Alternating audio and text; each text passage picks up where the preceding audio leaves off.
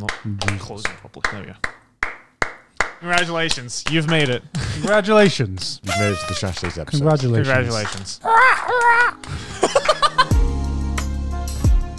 Welcome to this episode of Trash Taste. Hope you guys are doing well and enjoying yourself. Have a nice seat. Get comfortable. Get a little popcorn or something. I don't know, because we're going to the movies. We're going to the movies? What are we seeing, Dad? What is this, POV? You're on a date with Connor? Yeah. Like, get yourself comfortable. We're going to the movies. On a date with the boys right now? I don't know what else to say, all right? All right? You got me, okay? How you guys doing? It's good. It's November. Right. Where the fuck is this year gone? Oh, my God, dude. Yeah. And I can say this because we don't have a buffer anymore. So whatever we talk about, no, I mean, we're filming this on Tuesday and it's going to go out Saturday, which is, I think, the first time in Trash Taste history. Gotta love it when a Trash Taste episode starts with a meta reference. So it's a shame there's no like hot topics to talk about. I don't think there is anyway, at least. So. I watched the Dune movie. Is that a hot topic? Oh, yeah. I mean, people are talking about it. Okay, it's a movie. Yeah, it's a movie. I saw it. Okay. How was it? It's fucking amazing. Really? I genuinely don't understand. Like, normally, right? Online, okay? Okay. People love to be critics about movies, right? No. You go into Rotten Tomatoes, you go into IMDb, Yeah. all sorts of self-acclaimed critics, right? Yeah. And, most of the time, I'm okay with opposite opinions because I always want to know like what the opposite opinion is, right? Yeah. It's like, okay, if like I I know really this is enjoyed going. something, Where are you going right, with then this? I want to see like how bad it is, or like Okay. if I really hated something, I want to know, why people might have enjoyed it, right? Yeah. I'm usually open to it. I think this might be the first time in my life where I don't understand the opposite opinion. Because I saw so many people on like Twitter and like Rotten Tomatoes like rating Dune as like, oh, it was shit, it was a disappointment. And I'm like, did you watch the same movie that I watched? Yeah. Because it was genuinely the first time where I'm like, I actually don't understand your criticisms. Like, is that weird? Are you brain dead? Yeah, why? It's like, were you asleep during the movie? Like, So what about it's so good then? I mean, because I'm going to watch it, but I've same been here. watching like every other movie except that movie. so like, for one, it's like one of the, so I'm like a massive fan of the books. Yeah. Okay, I haven't read the book. Okay, but that's all Can I right. still enjoy it? Yes, Okay. absolutely. So I went with a couple of my friends. One of them has read the books, and the other two hadn't read the books. Right, so it was good to find out if you needed to be a fan of the books or not. Luckily, everyone enjoyed it. Yeah. But I think it's because the movie did a really good job of like picking and choosing like the right information to leave in the movie. Okay. Yeah. Because there's a lot of information from the books that they didn't include in the movie. I mean, naturally. I mean, that's naturally. just how book Yeah, adaptations adaptations. are. I mean, Dune is like, especially Dune is like so fucking extensive when it comes to its lore. Like literally the first book, at the back of the book, there's a literal glossary of terms that you need to understand to read the book.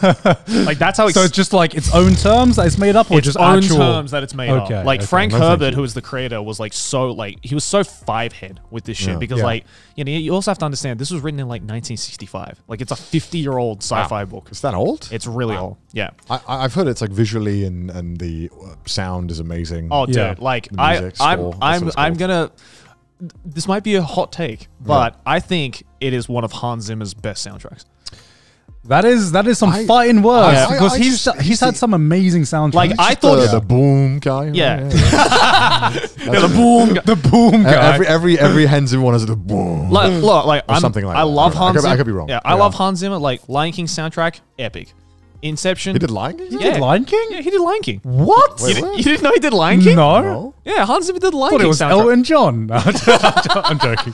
He solo carries Lion King. No, he did the Lion King soundtrack. No fucking way. Yeah. Are you serious? Yep.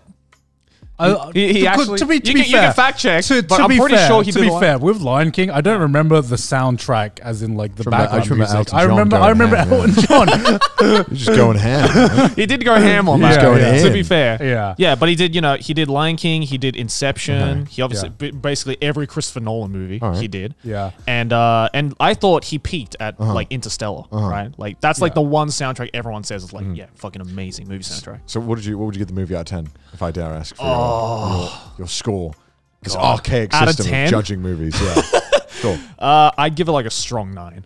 Oh, wow. Yeah. Well, I'm just Because- going to watch it. I was going to watch it because the biggest criticism I've heard, if you can even call it a criticism, really, it's, is that so much of it depends on Number Dune 2, right? Part 2. Yes. Because I've heard it's just, Yes. it's not a full movie. It's just It covers half a the movie. first half of the first book. Yeah. And it's a 2.5-hour movie. Well, when they release Dune 2, they'll probably do the whole, you can watch the first movie before the second one. You know, Yeah. Like a they bundle did, package, like they did right? with the Avengers. Yeah. You're like, Yeah. you can watch Infinity War before Endgame. Yeah. At Yeah. midnight. Yeah. But what I've heard about part 1 of Dune is that it's not like, say, you know, Avengers Infinity War or like Lord of It's the like Rings. trying to build a whole world, right? Yeah, Yes. where you don't get like a natural story arc. It's just you get half a story. Yeah, I've Yeah. heard it's abrupt. Yeah. Yeah. It does kind of just I end can with see where them. that pisses people off. Yeah. And I think as well, the other big thing is that I feel a lot of the criticism I saw is that I think they kind of almost gave it a little bit of false advertising with like the trailer, because I watched the trailer of it and there's like, you know, it looks like an action sci-fi. Yeah. But the thing is, Dune is not an action sci-fi. It's a political sci-fi. Yeah, it's one of the things where it's tough though. You can't market politics. Yeah. Yeah. Which is why Mecha fans are crying. I'm sure you can Where market is my politics? Okay, I mean, you can market politics, but in a movie, it's kind of hard to be like, and then he signed the paper making the agreement. You know? Yeah. I mean, that's just like a lot of mecha anime in a nutshell. People Yeah. are just like, oh, giant robots got pew pew pew, and then Yeah. they're like, wait a minute, I'm really invested in these colonies and the politics of these colonies. Like, what is all this government bullshit? What is Well, what's it's like going Game of on Thrones. now? You don't tell someone Game of Thrones is like a political thriller of backstabbing and stuff. You're like, it's got dragons and zombies and Yeah. shit. Yeah, you know, exactly. like, and then like, oh. Yeah, because I watched the trailer and literally the entire trailer is, it's like 80% of it is a lot of like fighting scenes. Yeah. But what's funny is that like all of all the fighting scenes in the trailer are all the fighting scenes in the movie. Oh, okay. Oh, okay. All right, okay. And so I'm not going to watch the trailer now because there's spoilers. Yeah. No, so I can see why, like, I think people might have been maybe like misinformed about it if Right. they'd never Yeah. like read the books or anything. Yeah. Maybe, I don't know. Since living in Japan, I've been doing this thing where I just don't look at reviews before and after the movie. Yeah. Full stop. I just do not look at reviews anymore. I just look at the movie. I watch a trailer. I'm like, it looks okay. Yeah. Or even sometimes I don't even watch the trailer. I just pick one. Yeah. And I just go to the Yeah. cinema and I watch it. Right. And I've been really enjoying movies a lot more. I think that's since. the right thing to do. Yeah, that's the right thing to do. It's hard because sometimes I watch a movie and I'm like, I think that was good. But I need someone else to also tell me it was good. Right.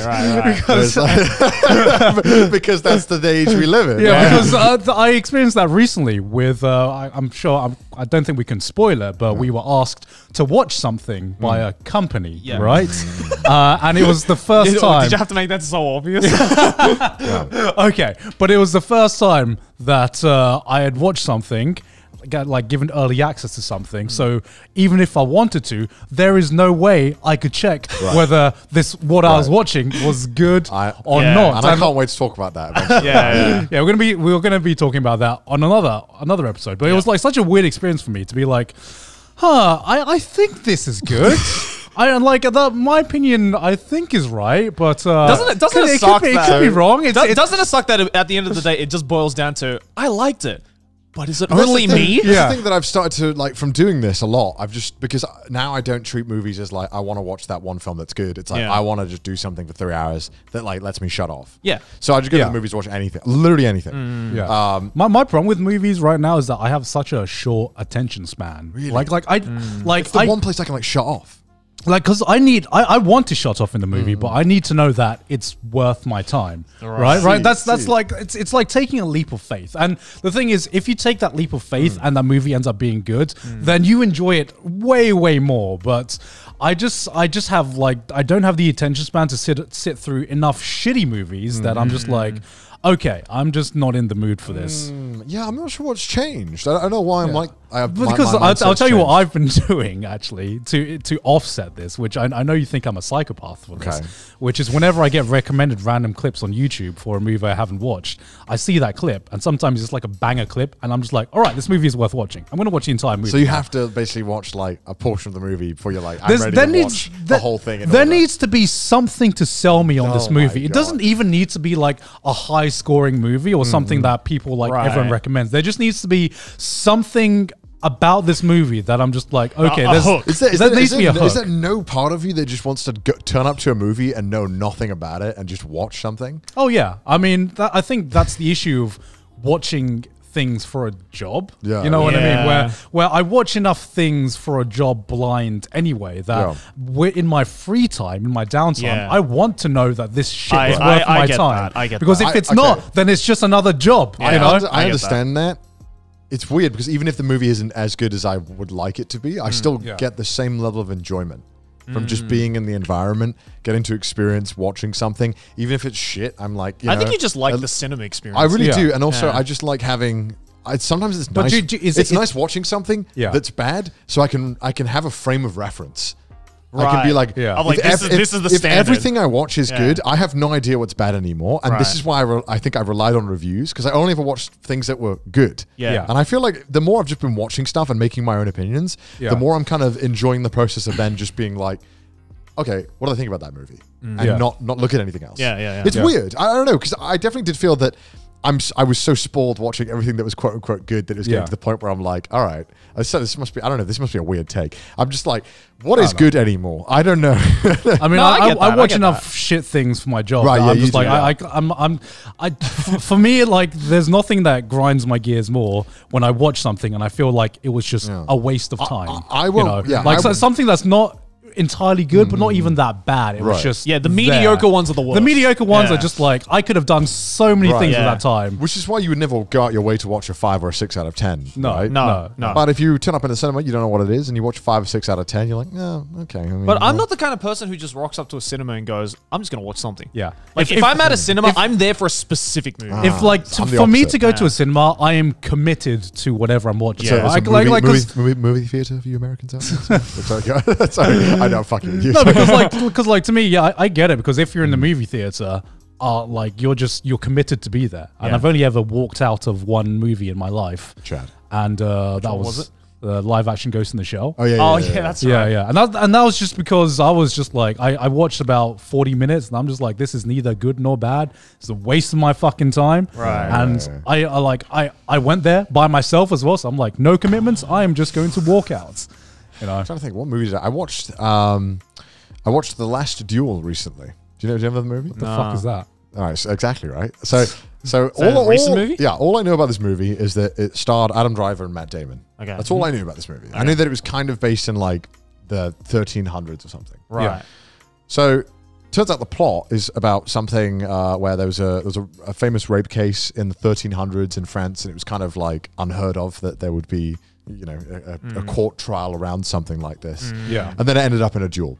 And the whole movie of this thing is like telling the perspective of each person involved in the rape. Right. So it's like the woman's perspective, the guy doing the rape, and then the husband of the woman getting raped. And because obviously it's like the 1300s, so the rules are all like totally fucked. And obviously, and it was good, but it was also like really weird because it was supposed to be like 1300s France, and just Matt Damon was there, and like an American, and then is this a new movie? Yeah, and then like Ben Affleck was there. Were they doing like a French accent or anything? No, it was just American, but it was just kind of like okay. It was the first time in my life where I'd ever genuinely felt like a movie was bogged down by having actors I knew. Like I was like, this is just like, I don't need to see Matt Damon because you can't unsee Matt Damon, right? Because I'm watching this movie and I'm like, there could have been so many better people who could have done this role. Yeah. And also, you know, if it was in French, I wouldn't have cared. Obviously, it wouldn't have got the budget and obviously, you know, that kind of stuff. Yeah. But like, I don't know, it felt weird because then there was like American and then super British dudes and then some dudes with French accents. And it was like this whole weird thing where I was like, I think the movie was good, but also there was just like the casting felt really weird. Yeah. And I didn't really know what to think. And then I did go online and it was like 8.5 or something. And I was like, okay, I mean, I guess that makes sense. But it was, Do your opinions get skewed when you see online reviews or like when you have your initial opinion and then you see the reviews and then do you think your like opinion gets skewed a bit? Sometimes. I'd love to tell you I'm immune to my opinion being everyone out there watching is just like, other people's opinion do not affect me. Yeah. I have my opinion and that's that. And I'm just I think for most things it doesn't affect me. But then there are times again where like similar to your situation where it's like, I'm not sure if I enjoyed it or not. So I need like a second opinion. I need someone to tell me. Yeah. I need like a second opinion. Like, bro, back me up. This was a good film, right? This is a good film. All right. You know, and the film is very uncomfortable and you know, it's kind of hard to watch at times, but then I'm also like, I guess that's the point, though. That's the idea. It's not supposed to be fun to watch. But then I'm going to the movies to pay for watch something. And so I was in this weird spot where I was like, this could be a 4 or an 8, and I don't know which one it is. Yeah. By like public consensus. So it's one of those kind of movies. One of those movies. And I left it thinking like, okay, I think it was an 8, but I just wish the casting was better. I didn't read anyone else's reviews. I just saw the score. Yeah. I don't know, maybe people disagree with me on that, but I was like, I was just like, whatever.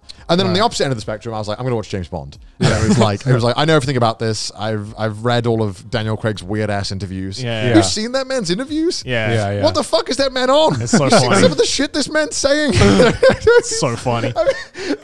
Daniel Craig articles were better than the movie. Like, reading these articles, I got like 10 times more enjoyment reading these articles. Oh, yeah. Did you read the article where he was like, I kiss everyone on set? Did you read this article? No. Read this article. I need to read it. This article. Give your homies a little smooching? Yeah. No. It wasn't give your homies a smooch. It was like, oh my God. All right. It's like, I'm Bond, James Bond.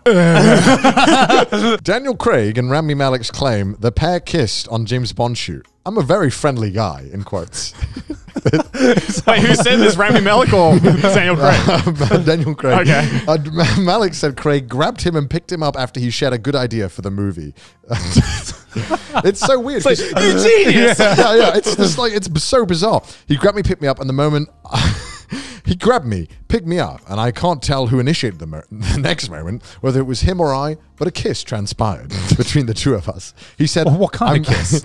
He said, I'm going to say Daniel Craig. I need to know how much. How intense was it? Yeah. Was like, it was the tongue? Was it like a full Frenchie or like a little peck on the cheek? Sonic and Mario making out kind of deal where they like rip the clothes off? I'm going to say that Daniel Craig initiated it, and I was very taken aback. He added that the kiss was very welcome, and that at the time he asked Craig, so does this make me a Bond girl? And then this is a quote from Daniel Craig. I kissed him, all right. I kissed lots of people, Craig said. It's like, I'm a very friendly guy, and I wouldn't rank anybody. That would be a terrible thing to do. To rank the best kisses. I would just, how many people could I offend? Terrible. Thousands of people. Oh my God. What is going on the set of James Bond? Just going around to every actor being like, have I kissed you yet? Not sure. Just going around like just Frenching people. Like that's the audition process. All right. You're suitable for the role. Now, okay, get Daniel Craig in. This article's just say, listen, the story's had legs about kissing Rami. I've just been trying to get it more legs. I don't know if it's on social media. I haven't got social media. But I said I used to kiss Rami at the end of every scene. It's just like not a big deal. God almighty, just spreading the love.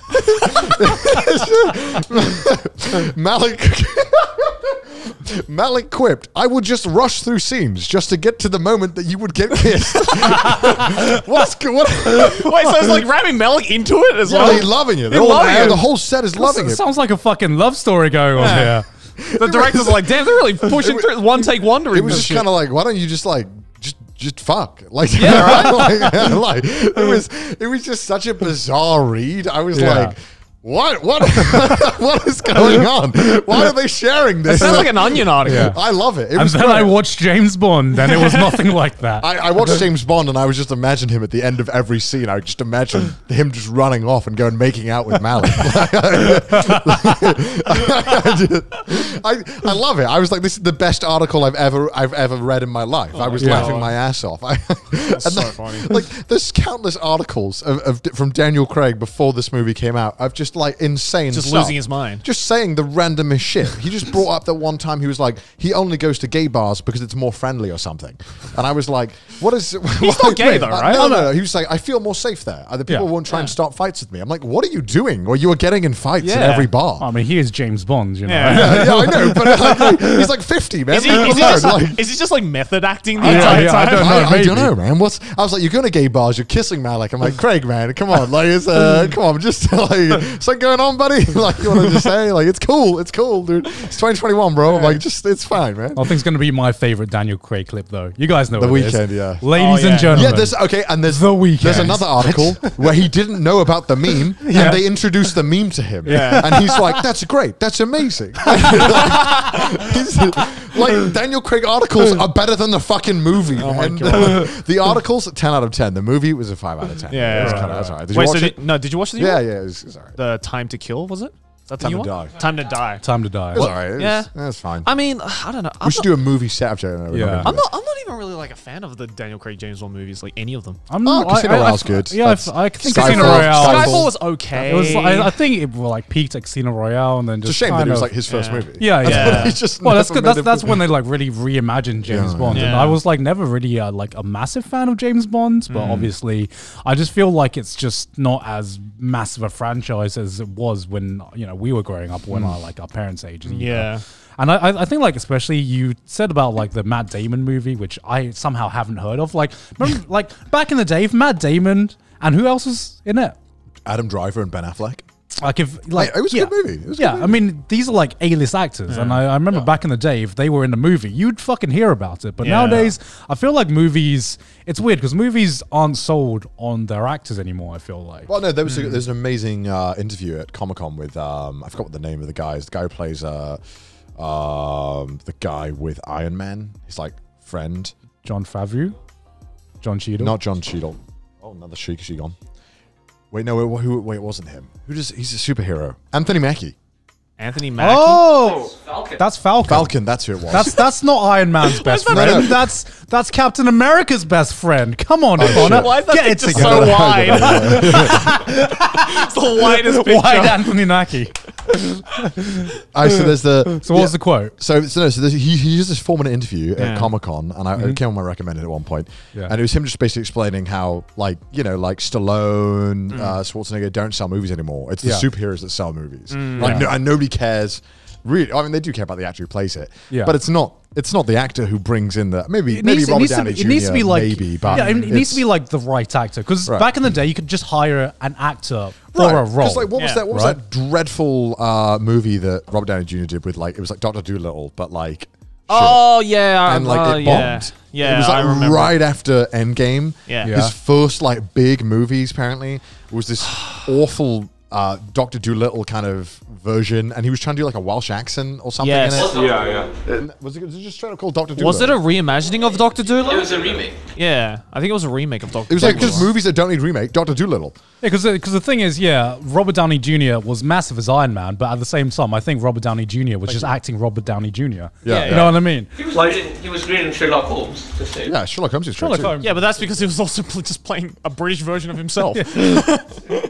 Like it's like the movie culture I feel has changed, and people care more about concepts nowadays. Because like even with something like Dune, that's a massive like new movie franchise. I don't actually know any of the actors in it, even though I know there are some famous actors in it. There's right? some famous actors, Zendaya? but Is like Zendaya in it? Timothy Chalamet. Is Zendaya in it? Zendaya. yeah, Oh, Zendaya's yeah. in it. But like I Like did. that's not the reason you're watching Dune. Oh, Jason is it? Momoa is probably the biggest one that's in Oh yeah, it. Jason Yeah. Momoa is in Yeah. it. Yeah, but that's like not the reason you're watching. No, But it. also, in some ways, I'm kind of glad that it's straight away from the actors sell movies, not the movie. Like it kind of is, it means that we hopefully get different actors. Well, we still don't really, but there's more chance that you'll go to watch a movie because people say of it's the good, concept, not because Stallone's in it. Yeah. Like I don't know. Like I was never really. I don't know if this is because like different generation thing, but I never really cared about the actor in it.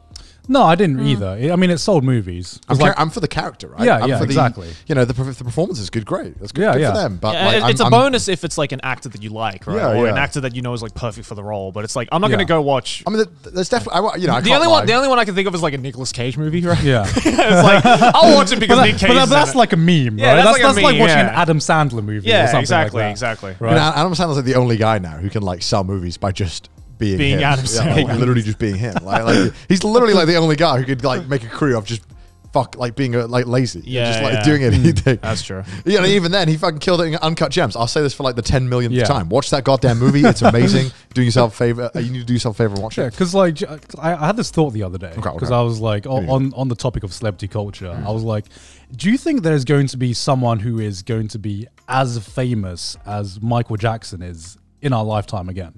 Because I feel like Probably. you think so. Probably. I don't know. I don't think there will. Who do you think is the most famous person right now? Kim Kardashian, unfortunately. You know, I actually googled this after I had this thought. Do you know who is ranked as the number one most famous celebrity? Well, let's take a guess. Wait. Wasn't it like? Isn't it like fucking? Oh, it's a footballer, probably, right? No. Really? Cristiano Ronaldo, Lionel Messi. We're in the top 10 though. What's the occupation? Actor. An actor. Yeah, I was surprised. God, I wish it's Adam Sandler. Number 2 was Donald Trump, which was not surprising. Right. Now that I think about it, but number 1 really surprised me. Male, female, male actor. Hold on, I can think. I can think. Yeah. I didn't intend this to turn this into a quiz. Brad Pitt? No, it is Dwayne "The Rock" Johnson. Oh yeah, okay, yeah. No way. And I'm just like, is he that famous? No, he is. Is he? Yeah, he is. Like internationally. Yeah. Isn't he like one of the most like highest paid actors as well? Yeah, he is. Because like Fast and Furious movies are like everywhere. Yeah. Everywhere. He's also one of those actors that looks and feels natural in like an adult film, like Fast and Furious, but also in like a Disney film. Yeah. You know? Is Fast and Furious an adult film? Well, I mean, compared to like Moana. Yeah, I mean, it's not a kid's movie. It's not a kid's movie. He's also, you know, I mean, say what you will, but like having a recognizable face and figure is like definitely a part of it. Yeah, that's true. Yeah. And just his name's The Rock, you know. I mean, people are going to remember that. Saroku.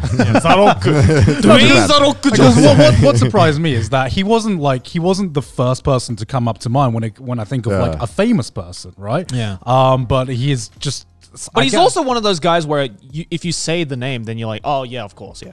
Yeah. You know, like he's famous. It's definitely easier when you have like a name that's super easy too. Yeah, that's true. Dwayne "The Rock" Johnson. And it's also a cool name. That's cool. The Pain. It's more like catchy than just Dwayne Johnson. You know? Yeah, because like especially like traveling around the world now, you realize that people are just like there's different levels of famous depending on where you are in the world. Yeah, like Cristiano Ronaldo is like known everywhere. Yeah, exactly. Like football is massive, except for probably like the US, right? That's probably like the biggest place. Well, they all probably know Ronaldo still, right? Maybe. Do they? Yeah. Do they? I don't know. I know. Americans, do you know who Cristiano Ronaldo and Lionel Messi is? I know at one point David Beckham was like the most like famous person on earth. Yeah, I don't know if you don't think he is now because he hasn't really done anything. But I swear like 10, 20 years ago he was like the most famous person on earth. Yeah.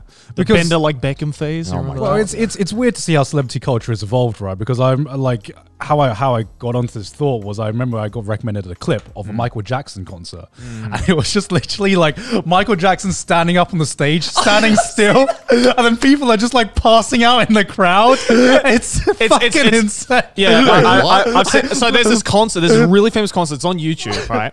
The opening, right? Yeah, the lights come on. And then from the stage, there's like a trap door that opens. And Michael Jackson literally shoots just out. like and emerges out. With some sunglasses, and he's standing there. And I swear, for 10 minutes, this crowd is losing their fucking mind. There are people he literally just stands there. He the literal clip on YouTube is called Michael Jackson Stands Still and People Pass Out. Yeah. He's not even moving. He's not like, it's fucking insane. And it's just like insane to think that like he was like back in the day, he was put up to like almost godlike status. I mean, I can't imagine someone today having that kind of reaction, or anyone today having that kind of reaction. I mean, I feel that way as well whenever I look at, like Beatlemania clips from like the 70s. Yeah, right? yeah, exactly, like, right? People losing their mind to the Beatles, right? What's BTS now, right? You think so? I don't think it's to the same level as the Beatles. It's not to the same level. I think the thing is with...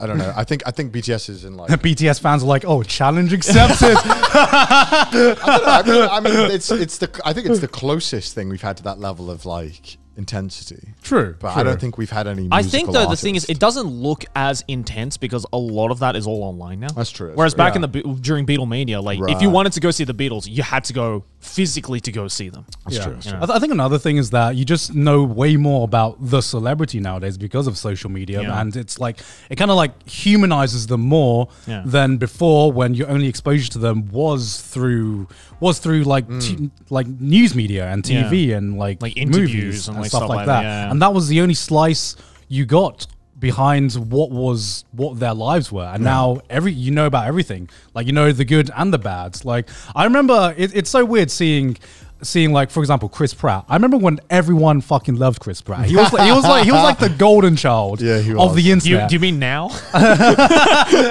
No, he's not. No, and then suddenly people just started hating him. I can't remember what set it off. I didn't even know why it was set off. But It might have been I remember he did like a lot of Christian remarks that a lot of people like were not like happy about. Yeah. Oh, okay. Okay. I guess I missed that arc of Chris. Yeah, Pratt. I missed that arc. I just like one day I woke up and it was cool to like Chris Pratt, and then I woke up another year and everyone was suddenly hating him. And now it's cool to like Chris Pratt again because he's getting every role. I could be mistaken on this. I know that a lot of people got annoyed at him around the time of like I think when James Gunn got fired from Disney. Yes. And like everyone from Guardians of the Galaxy like try to openly like supporting James Gunn. I think Chris Pratt didn't really do anything, and that like kind of rubbed people the wrong way, or he gave some vague Christian-esque statement that people didn't really like. Right. Yeah. I know that was around the time then I first started seeing stuff people like didn't like Chris Pratt. Yeah. But I mean it's all the internet's like that. Now you can't stop hearing about Chris Pratt because not only now is he I can't Mario, believe he's but he's Mario. also Garfield as well. I can't believe. Yeah, but bro, Wait, is he Garfield? Yeah, He's voicing Garfield. Wait, as well. what? Yeah. When did this get announced? Like Today. this morning. Oh shit. So like the real MVP here. Chris's Asian is like fucking. Oh, yeah. Who Yeah. the fuck is that Asian, bro? This man is insane. Like, need a raise. bro. This Asian man, you better keep him on lock, man. This Asian is Could you built imagine if just like different. your agent just walked in and was like, "Oh, by the way, you're going to be voicing Mario and Garfield." Next up, you'll see it tomorrow. He's voicing Gru from Despicable Me. He's taking over Steve Carell. Move aside. He's not as marketable anymore. Oh my god. It's like this morning, especially on Twitter. Why I was is like, Garfield? and also, did you hear as well that they're making? So you know how Seth Rogen is playing as Donkey Kong? Yeah. Donkey Kong's getting his own movie as well. That's been confirmed. As Seth Rogen. As Seth Rogen. Fuck off. Yeah, that was confirmed as well. Fuck off. You're lying. Unfortunately, This it was the weird timeline I woke up to this morning. I'm like, Seth Rogen, Donkey Kong is getting his own movie, and Chris Pratt is Garfield. What's going on with these movies? This is like the proof that we live in a parallel universe. like this is we've somehow like we've jumped timelines and we've not realized that we've jumped timelines yet. Do you want the Mario movie to be good? No. No. Why no? I can't. Well, define good. Define good. Yeah. Do you want it to like legitimately be a critically successful? Like, Do you think the Sonic movie was good? I actually like the Sonic. I like the Sonic. I feel like it should go into like that kind of rail. Yeah. Okay, where it's like critically nothing to really look it's at. just but it was fun. good fun. Conceptually, fun. it was fun. Yeah. Yeah. Yeah. What do I want it to be? I just don't know what to think about it, I guess. I just can't put my. You know how like when you hear the Sonic movie. And it's like, you can kind of figure out, all right, I can kind of understand where they would go with this cast and these characters, right? That makes sense. Yeah. With the Mario thing that they've announced so far, I think the reason why everyone's freaking out is because everyone's like, what the fuck is this movie? Like, what are they doing? Actually, what actually is this movie going to be? It goes against what we just said, where we said celebrities can't sell a movie. They fucking sold me on this. They sold me on the Mario movie. They sold me by like, I'm like, there is no way this can be a movie, like an actual thing. No, because what's so surreal about the Mario movie is that it's a fucking meme. It is a shitpost that got made into reality, right? How is Donkey Kong as Seth Rogen going to contribute to this plot? I don't understand, because Donkey Kong rarely contributes to any fucking thing in Mario. He's kind of just chilling in the jungle, the one I'm personally excited for is Keegan playing as How Toad. how is that going to come into this? How are they going to introduce Keegan as Toad? How does that happen in the movie? I'm sitting here and I hope this ages poorly or something. I'm so confused, and like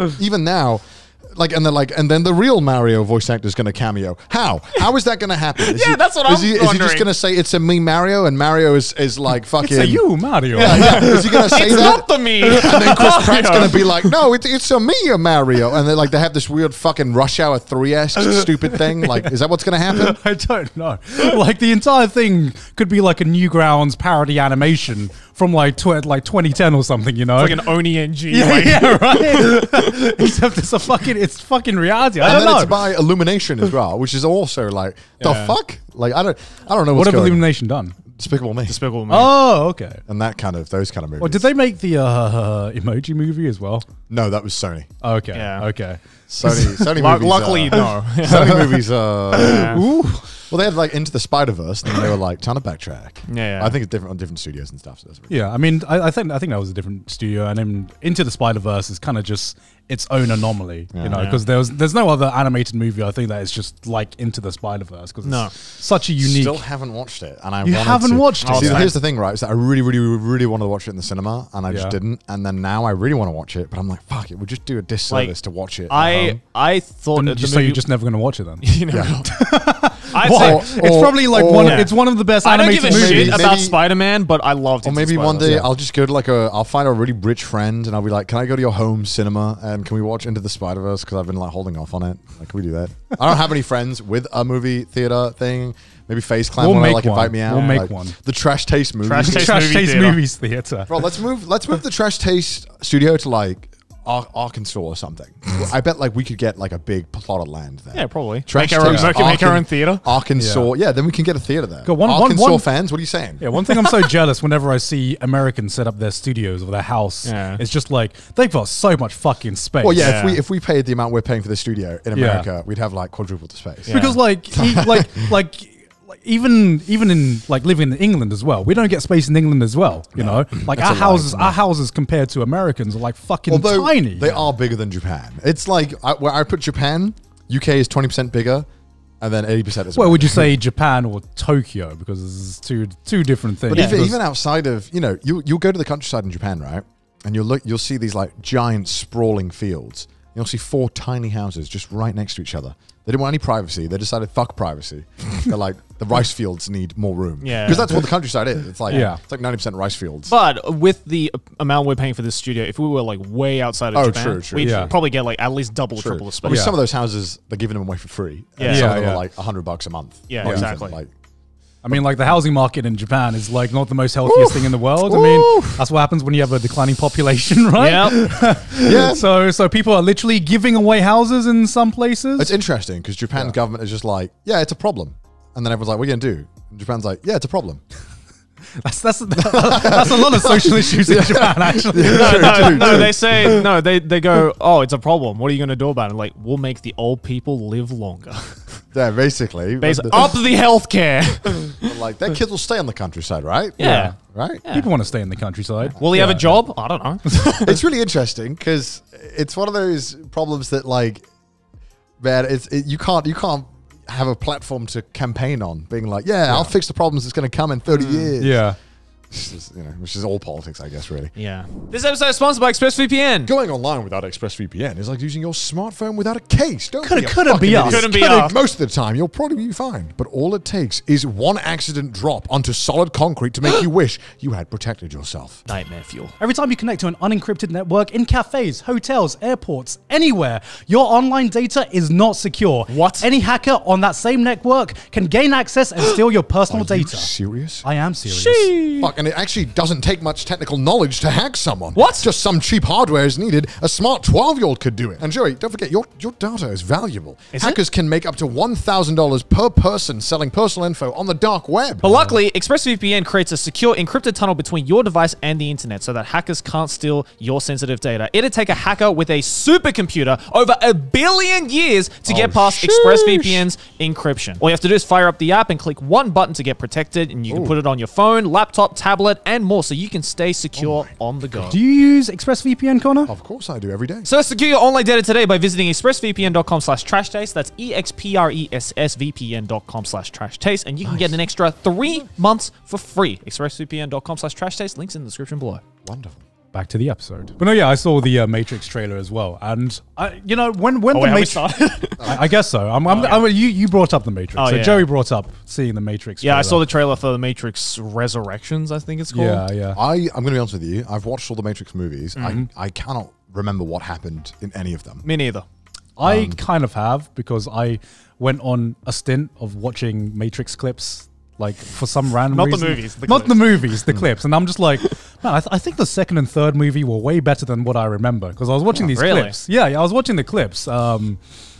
this is just how I experience movies nowadays. Garnt literally doesn't watch movies. Garnt watches 1/5 of a movie and decides if he likes the movie or not, and then never watches it. I can't believe we're about to live vicariously through you watching clips. Because like I just watch the best parts of the movies, and the great thing about watching the best parts of the movies is that you get to blank out all the shit that makes you the don't movie remember. look way better. Yeah, it just makes the movie look way better. So I remember saying in our movie episode that I don't think The Matrix has aged well at all. Yeah. And I think there was like so many little things that I didn't really understand when I first watched the Matrix trilogy, right? Apparently the co-director said that it was a metaphor for being trans, the whole movie series. What?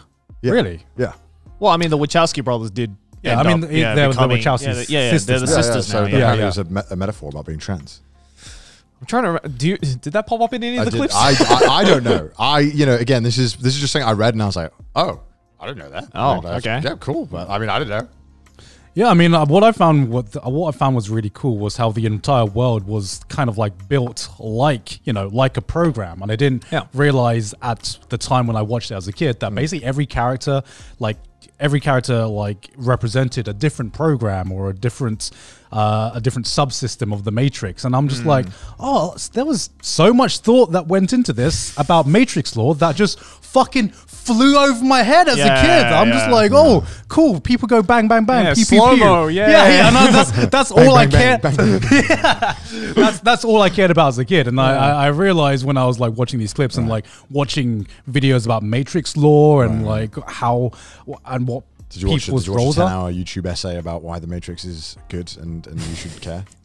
No, I watched. It was only about 4 hours. It was 2 hours actually. It was only about 4 hours. Thank you very much. I needed someone to tell me what to think about the movie because that's why I watch Giga to get that with anime. So, do you think it needs a new movie? Do you want a new movie of Matrix? I mean, I wasn't expecting it, but you know what? I am curious, if I were to be honest. If it makes Keanu happy, I'm fine with it. I think there is space for a new movie. Okay. The problem is, I don't remember how the third movie ends. The third movie ends, spoiler alert, with... for a 20-year-old movie. Yeah, for a 20-year-old movie, with Neo and Agent Smith fighting. Yeah. And, they're doing like the Superman shit. Yeah. And then Agent Smith, like...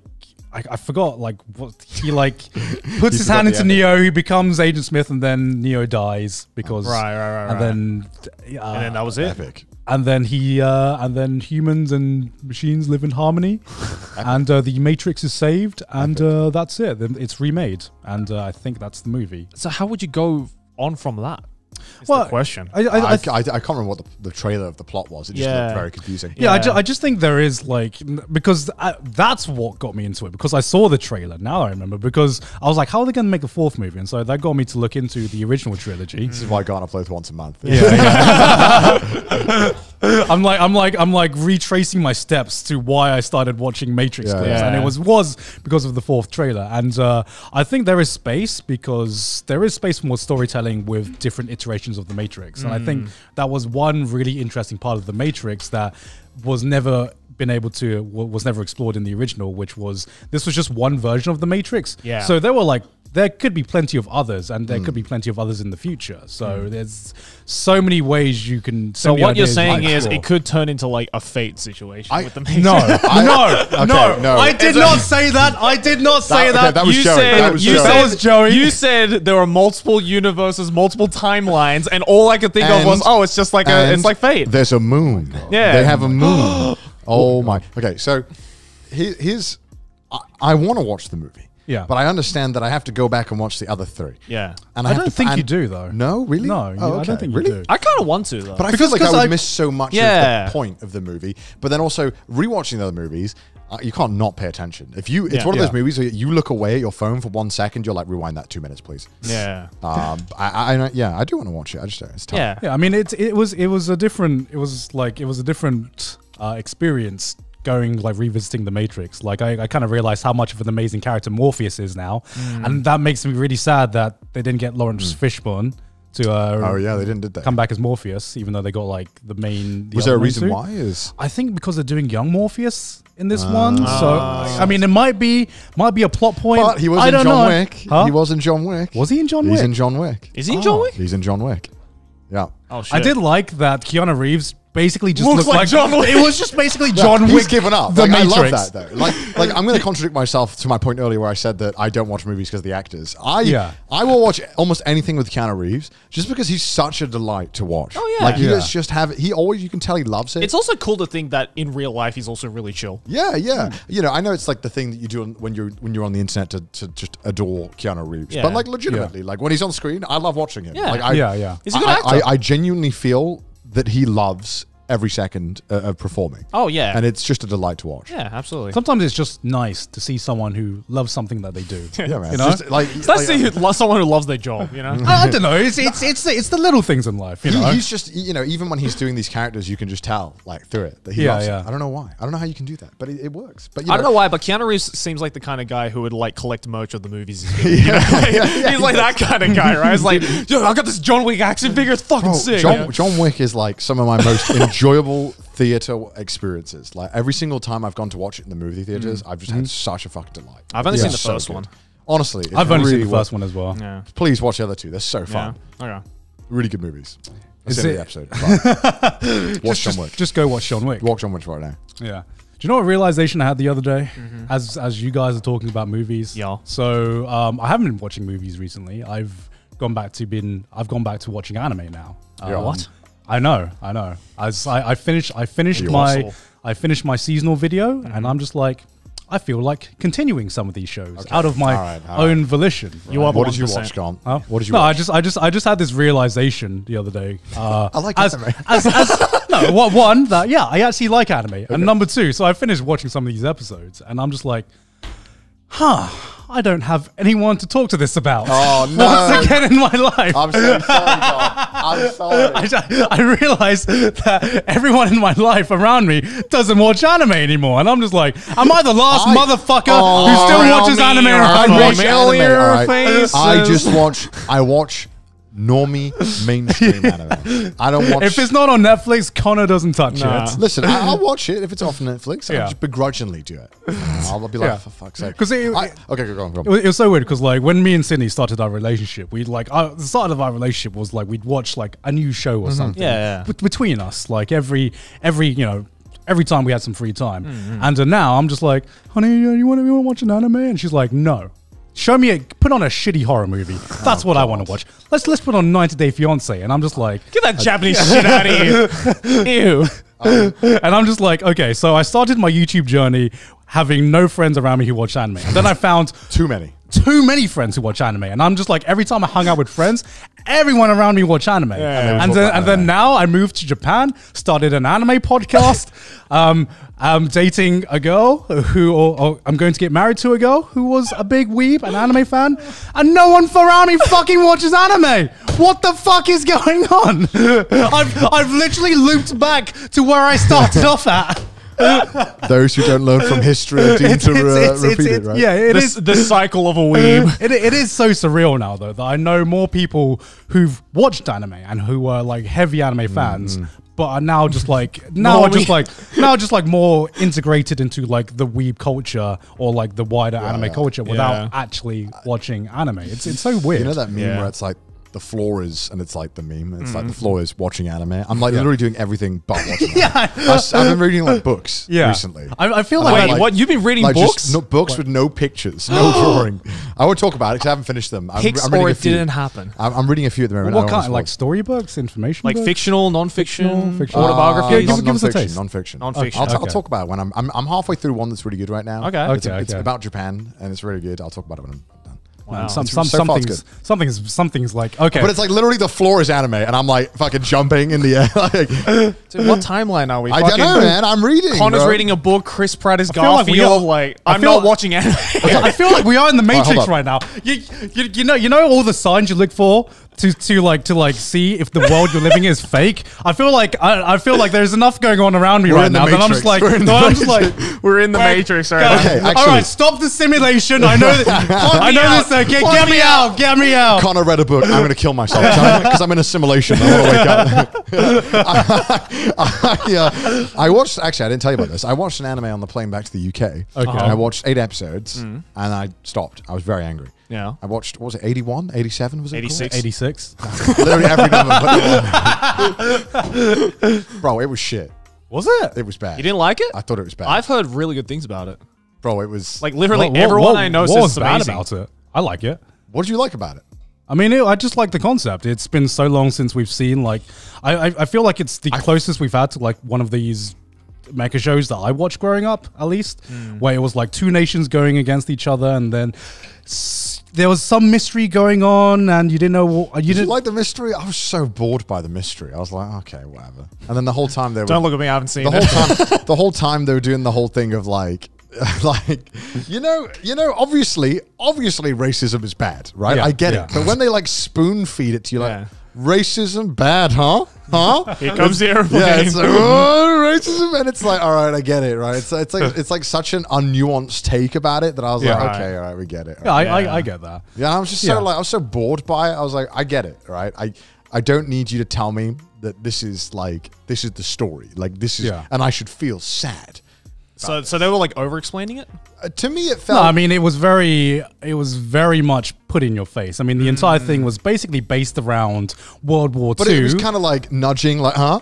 And it was the whole time watching it. I was just so bored, and I was like, and the whole mystery aspect to it, I was not enjoying it. So should we roughly explain what the plot of this show is first? Sure. So what do you remember? Okay, so I'm very curious. This has been a month. It's been 2 months since I watched this, and it was on a plane. I love it when Connor tries to describe an anime. Yeah. There is a main MC who is everyone in this world, right, is in this beautiful homogenous society. Everyone is the same, has the same hair color and same, you know, everyone looks exactly Everyone's the same. white. It's Aryan, bro. They're all Aryan. That's literally what they're trying to do. Just say that. Okay, they're literally like they're all white. Just say that. But it's anime Aryan, so they have green hair instead of you know. Okay, right. And so they're in this world and everything's perfect, and they keep doing this fucking stupid thing where they're like, and it was just like. It was so obvious what they were trying to do, where it was just not having I was just like, okay, we get it. They were like, every single day, they'd be like, we have 0 casualties in this war. Isn't that amazing? 0 casualties, 0 casualties. And the whole point of it is that they have these mechs that are fighting, and they're piloted by the other people who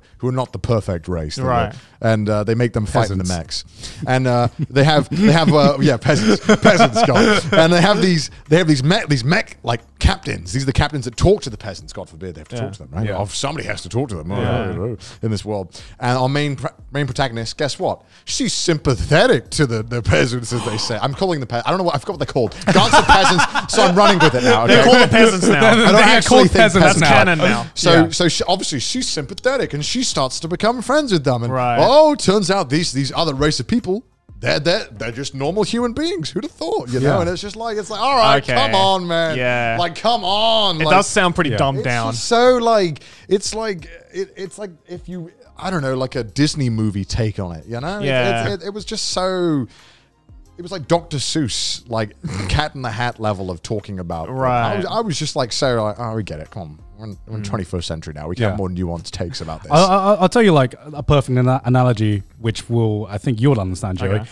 It feels like a Genorobuchi show without being written by Genorobuchi. So yeah, okay. Explain that to me. I get exactly what you mean by that. You get it now. You get it. Okay, I get it. Yeah. Now explain that to me. Okay, so Genorobuchi is the guy who wrote Psycho Pass, who wrote Madoka Magica, and well, Psycho Pass I thought was amazing and like a really good take on the whole societal aspect of that. But like this just felt like.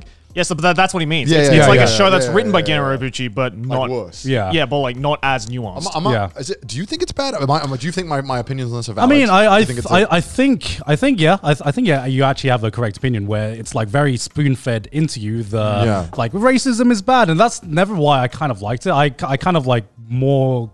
I kind of more gravitated towards like the mystery aspect of just like because one big thing you missed is they're at war. So this nation is at war with another nation. Right, I could figure out roughly what was going on. Yeah. Like, and the other nation has robots that are completely autonomous. Like they have technology that is way more advanced, and they have AI robots that they're fighting against. Except the nation that we're following has human robots. Right. So. Apparently, the nation is like, I can't remember the exact details because I'm not up to date, but apparently the nation has a time limit, right? And after this time limit is over, then the robots are going to shut down because there's no one actually telling these robots to fight. I don't know if they heard about Y2K. Probably won't happen. Yeah, but like I was more like what drew me into this was more the mystery aspect and more like the character dynamics between the main girl and the group itself. I agree, but at times the character dynamics did feel real predictable and stale for me. And it was just kind of like I wanted to know more about the enemy and I want to learn more about the mystery, but everything else was such a slog to sit through that I was just like, is it maybe because it's a concept that you've already seen in anime before? Like, it could be that. It could also just be like I just didn't feel like, although the mystery aspect was quite good, all the other aspects didn't really entice me personally. You know, and also I was on a plane, so it was the choice of like, I can try and get some sleep here, or I can continue watching the show. And it was really struggling. Every episode I kept going on. I kept thinking, it's really going. You know, it's not a good sign when you have to choose between watching the next episode and sleep. Literally nothing, right? Like I really wanted it to pick up the pace. Like it was really like taking its fucking time. And they really, that's one thing I agree on. It does take its time. They really like wanted to show that the main character was sympathetic, but like it was obvious she was sympathetic and they just kept doing things to show that she was sympathetic over and over again. And I was just like, I get it. Yeah. We get it. We all know. We get it. There's lots of sympathetic MCs out there. And like it was just so frustrating watching the show where they just had the same copy and paste like action where she would talk to someone. They'd be like, oh, don't talk to the peasants. And then she would be like, but I like them. And then she'd literally have this conversation with everyone. And yeah, okay, maybe that would happen in real life if the situation was real, but it was just so boring that they had to show it every goddamn time. We get it. It's not normal. I also think it was bad timing that this came out after Attack on Titan, which is like, I think a way better way to show some of the themes that 86 was showing. That's true. Right. I think Attack on Titan was kind of like a masterclass in that sense. It's like it took aspects of Attack on Titan and weirdly Code Geass in some sense with the whole Britannian and all that stuff. Yeah. And didn't really land it with any of them for me personally. Like I didn't feel like it nailed it. But it got a second season, so clearly it must have been doing well enough. The second season is like the second half of the story, so it's kind of more like just a continuation. And I've only just heard good things about it. So yeah, we spoke about anime, okay? Okay, but we can speak about more anime, whatever you want to call it. Yeah. Do you think I've been watching anime? No, Joey watching anime. Get out of here. I do want to watch. I do want to watch Platinum End though. I do want to watch. Why? Because it looks edgy. It looks fun. Oh, it is edgy. I've read it. It looks dumb and fun. I've heard this. I've heard the ending of that is like really bad though. Yeah. In terms of like, but it looks fun. It looks like it's shit. Like it looks like the high-rise invasion shit. Like it looks like it's bad, but also is that what you look for nowadays? You know, I'm trying not to be picky with anime because if I'm going to be picky, I'm going to be like Joey and I'm not going to watch anything. Yeah, pretty much. Because Joey's read all this shit. But I haven't read this. So I'm like, I need to just stop reading about stuff too much and just pick something and watch it. Yeah. But then I did that with 86 and I hated it. So I don't know. That's a give and take. Yeah, right? but that might happen with Platinum End. That's true. Yeah. But then I feel like if I've at least done that, I can then at least, if I get to 8 episodes and I stop, I probably have more to say than if I watch 12 episodes and be like, eh. Yeah. You know what I mean? True. I have more to think and I have more to say about it. And then I can go on our anime podcast and talk about it. Why don't you watch like something like, I don't know, Komi-san? Well, why don't we do a thing where we all enjoy Komi-san? we do like Komi-san, like Connor watching Komi-san. I want to hear Connor talking about Komi-san. We should do an anime review like once a month where we all have to watch one different anime and present it like a book club. Oh, that's so much effort for that. Is a lot of effort. Joey's not going to do that. Can I do like a manga review? No. We got to watch an anime because we're an anime podcast. Man. We'll fucking talk about it. I don't even think our viewers want that from us, honestly. It's funny because people will have like 95% of viewers who I swear are like, I get bored when they talk about anime. Yeah. And there's 5% of viewers are like, I hate they don't talk about anime. Yeah. I fucking hate them. They call themselves the anime podcast. I fucking joke. I feel like our viewers have become like everyone around me, which is everyone was an ex-anime fan. They were, yeah. And now everyone just finds himself watching anything but anime. Yeah. It's so. I have noticed that I think the episodes that we talk about anime, I think perform worse than the ones we talk about normal stuff. So people don't like it. But it's weird because the clips perform better. Yeah, true. It's because I don't let the fucking viewers decide what we talk about. I talk about what I want to talk about, you know, and it's weird that it's weird that it's not weird because people want us, I'm sure, to talk about certain shows and certain series because that's just going to perform better in a short lifespan. But as a whole, people just want to hear us talk shit and chat about what's been happening in their lives. which right now has been not so much because this man's moving. Yeah, I've been moving, and moving. it's almost done. Okay, it's almost done. My house, my setup's almost done. It's never almost done. You think it's done, right? Okay. You think it's done, and then there's something else that pops up. Yeah. All right. How did you guys decide how you want to decorate your rooms? Okay, you know what the hardest I'm thing? going to sound like a fucking robot right now, but I'm just like, I look at a blank canvas, right? And I know I'm meant to show my personality, and I'm just like, what do I show? How do I show personality? Give me a blank space, I have no idea what to do. Here's what I did, right? In my head, I had like, all right, I've got all these JoJo posters. That's a must. That's going somewhere on the wall.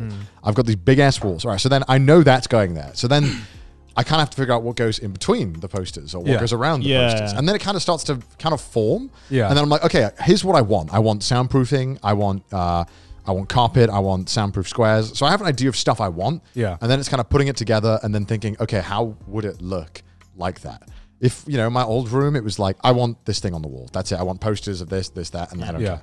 So for me, the problem is that my room and the rest of my house is designed by two different people. Right, so like my room is but your room still looks good though. Yeah, my room is good, but like the way myself and Aki think about interior design is completely like on the opposite ends of the spectrum. Question: would you decorate your bedroom if you lived alone? Yeah. Really? What would you decorate it with? No. I don't know. I've never decorated my bedroom, never before, which is why it's so fucking difficult for me, right? Because the way I approach interior. Wait, are you going to decorate your bedroom? Well, yeah. No, no, my office, sorry. Oh, so office. Yeah. But, I mean, it's the same kind of deal where my approach to interior design is my same approach I have with like engineering. It's all about practicality, and that's just not good for interior design. I'm just like, I know, because here's my biggest problem with trying to fill up my room right now or my office is I know what looks bad, but I don't know how to make it look good. See, because like if you're an engineer when it comes to interior design, I'm like a programmer where it's like if white wall equals true, fill white wall with something. It's like that's it. It's like there's no opinion of like, oh, maybe I should put something here. It's like no, if there's a space on my wall, I'm gonna find something to fill it up. Yeah, one thing that's good about living in Japan is that Japan is extremely focused on practicality of like everything in your house. Everything has to be practical. So I kind of took a lot of that in mind when I made my office. I'm going to make an office tour video at some point on my main channel where I just go through everything that I did in the office because I think it's really. I'm really happy with my office. It took me goddamn forever though.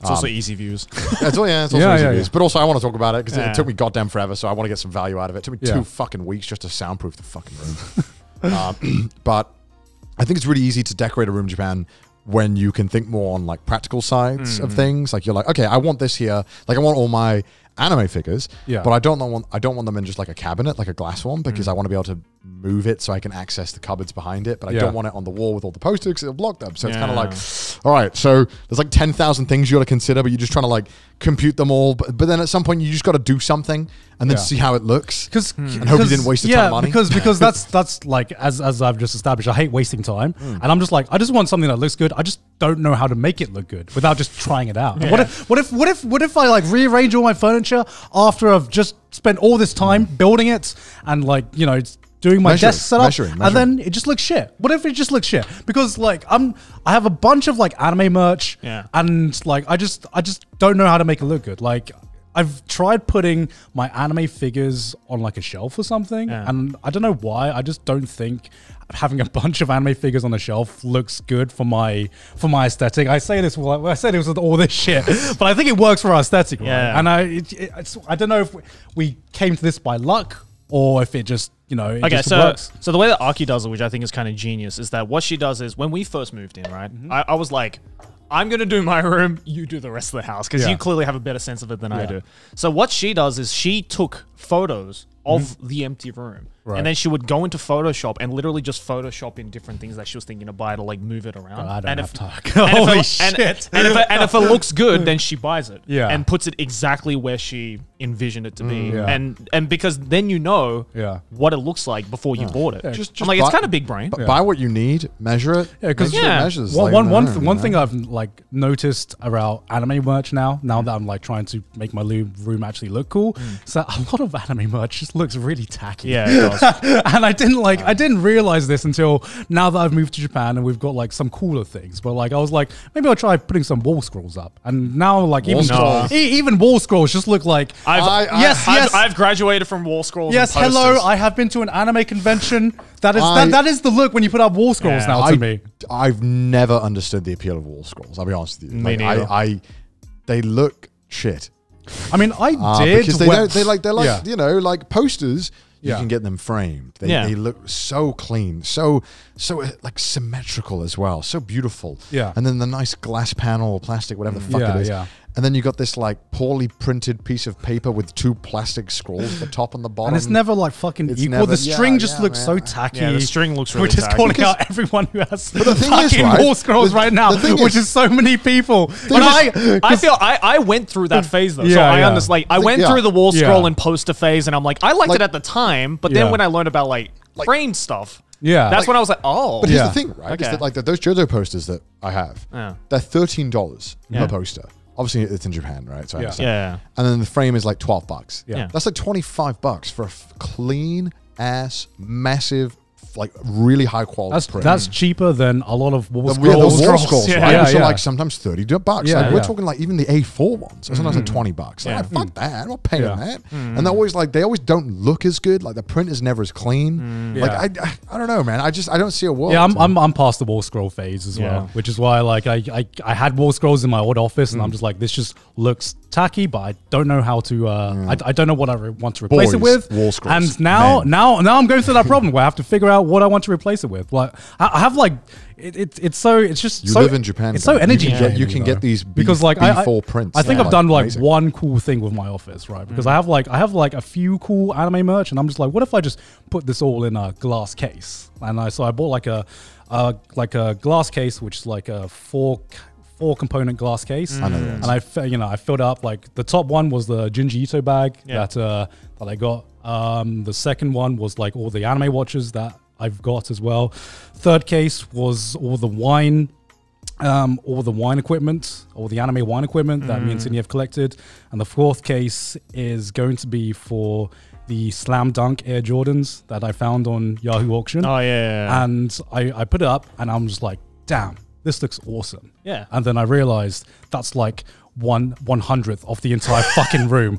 Fuck. That means you gotta start collecting more stuff. And I'm just like, oh, it looks cool, but like it's like putting it next to everything else, it just looks so empty now. Damn, that 1/10 of my room looks epic. I know, right? You got, bro, the people when they rob your house, man, they're going right for that cabinet. The entire Garnt Manitoba wealth is stored in that one glass 4 cabinet. Like you've been collecting JoJo figures or JoJo fucking merch. And I'm just like, this is how my collection starts. Starts with one cabinet. Yep. My God. Yeah. No, I bought one of those. I didn't buy a glass cabinet because I wanted to be able to move it because it's blocking my cupboards. So I bought one on wheels that I can just kind of like shove out the way. Oh yeah. Well, one thing I definitely underestimated was how heavy glass is. Oh yeah, extremely so. Yeah. Why? Well, why? What made you? No. Well, I mean, you're like, oh, that looks light. I felt like there was another point coming. Sorry. You literally just went, glass is heavy.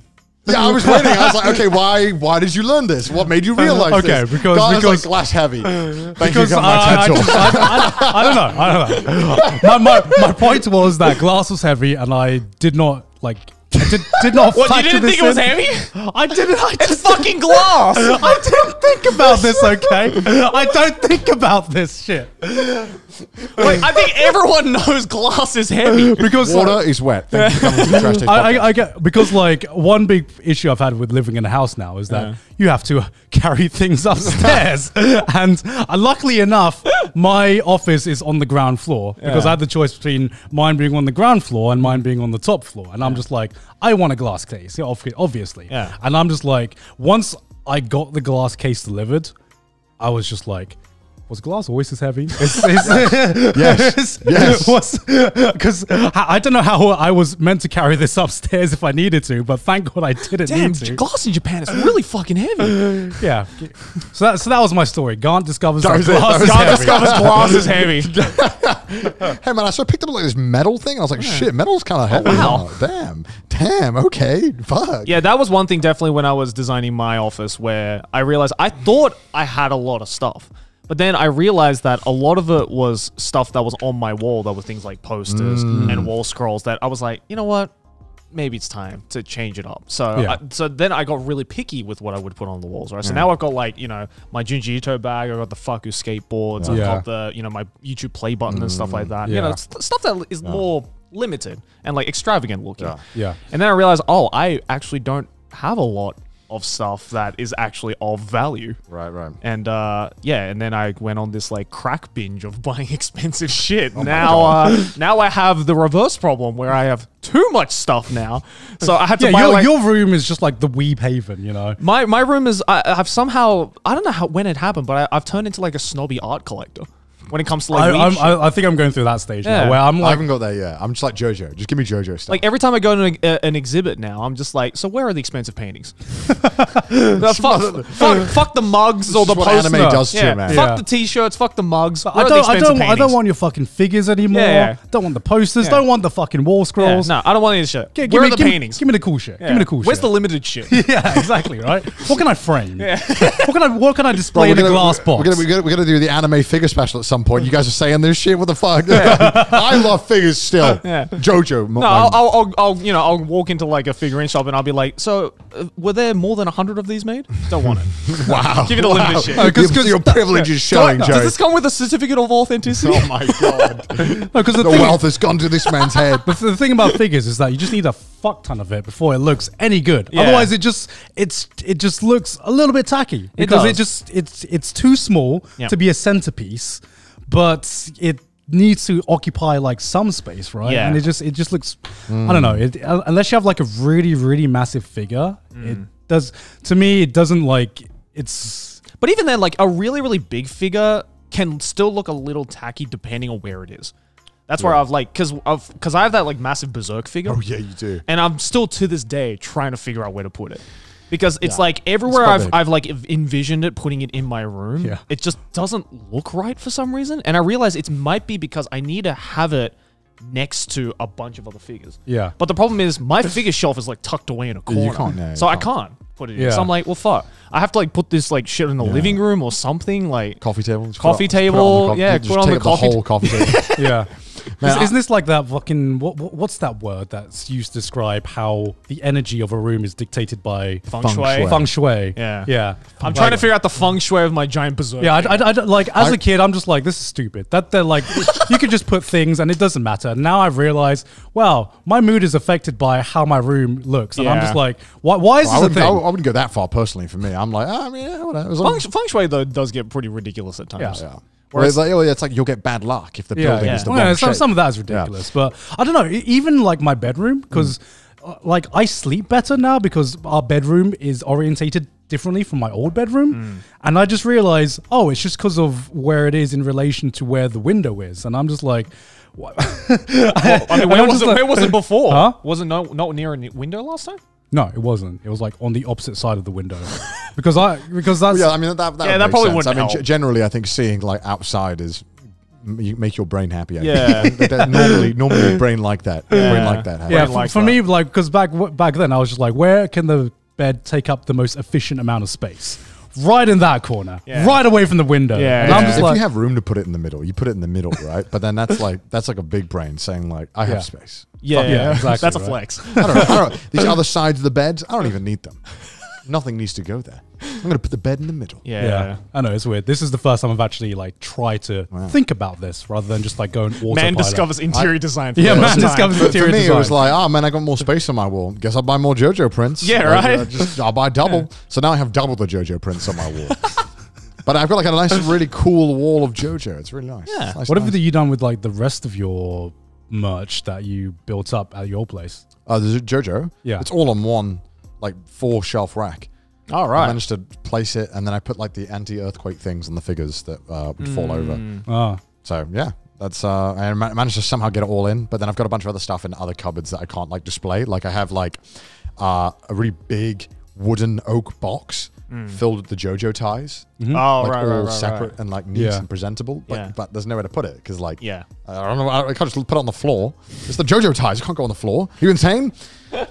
Lose its value. Exactly. I own 14 or 15 something JoJo ties. Literally every JoJo tie that's ever been made. I actually don't. There's like 24. Oh, really? And I have all of the ones from part 4, which is 12 ties in total. Holy shit. I think it's 12. So there's 12 ties from part 4, and I think there's like 8 or something from part 5. Right. I didn't buy all of them from part 5. So you know, like when you were a kid, when you'd see that documentary about that guy or girl who would collect like Barbie doll and Ken dolls, you become that just with JoJo, man. I have not. Don't you dare. No, because fast forward to like Corin 50 years. They would go around and they would dress up like Ken and be like, I'm Ken. And they'd be like, please call me Ken. Everywhere you go, you wear a fucking JoJo suit. Oh, come on. That's, dude. It's like the only piece of drip you own. This is the meme where it's like, we are not the same. You wear Ken outfit, I wear a JoJo suit. We are not the same. Garnt wipes his ass. I pressure wash my ass. We are not the same, Garnt. Don't compare, right? Don't compare me to those fucking people who cosplay. We are not the same. I wear drip. They wear outfits. It's not the same. Wearing one suit everywhere you go does not count as drip. Everyone looks good in a suit. 5 suits, Garnt. Everyone looks good in a fucking suit. Everyone looks good in a suit. No, they don't. No, they don't, bro. No, they don't. You'd have to do something like really, really bad to fuck up looking good in the suit. Yeah. You could do it. You could do it. How? Let me think about that. look bad in general, I guess. Just be really ugly. Just get a bad fitting suit, but if you're get one too long, too short. You know. Well, your dad's suit. That's pretty much your new wear your dad's suit. But if it's fitted, then everyone looks good. Yeah. I guess. Yes, all right. Gee, I don't want to concede this point, right? Because then I'm admitting I'm sticking by this. I'm sticking by this point because I can't remember. Someone did like an Anituber drip tier list or something. Oh yeah. I can't remember who it was, and I remember you were like, I think Moodon did one, right? I don't think it was Moodon because whoever this person. Oh, the first one. Yeah, the first one. Whoever this person was. Yeah. Like put Connor in like S tier, and I'm just like, Connor does not deserve to go in fucking S tier of drip. He just wears one fucking JoJo suit and calls it a day. Everyone is blinded by the JoJo suit. Yeah. That is not drip. I'm sorry. As they should be. It's a good suit. It looks If sexy. everyone had a JoJo suit, everyone would be an S tier. Well, then everyone should get a JoJo suit, Joe. That's not drip. Just you wait. I want to start a charity service to give everyone a JoJo suit to move you down the drip tier list, Connor. That's how much I care about this shit. I saw that. I saw that too. I'm going to come back in a few weeks with more drip. I saw that tier list video, and when they put Connor on S tier because of the JoJo suit, I'm like, this man literally is in an S tier while wearing an Emio like shirt. I'm like, how the fuck? You're gonna tell me the same fucking Emio shirt that he wears on like every other week of Trash Days puts him in S tier on drip? Right? No, I'm leaving. That is I'm like, I got fucking B tier compared to this one.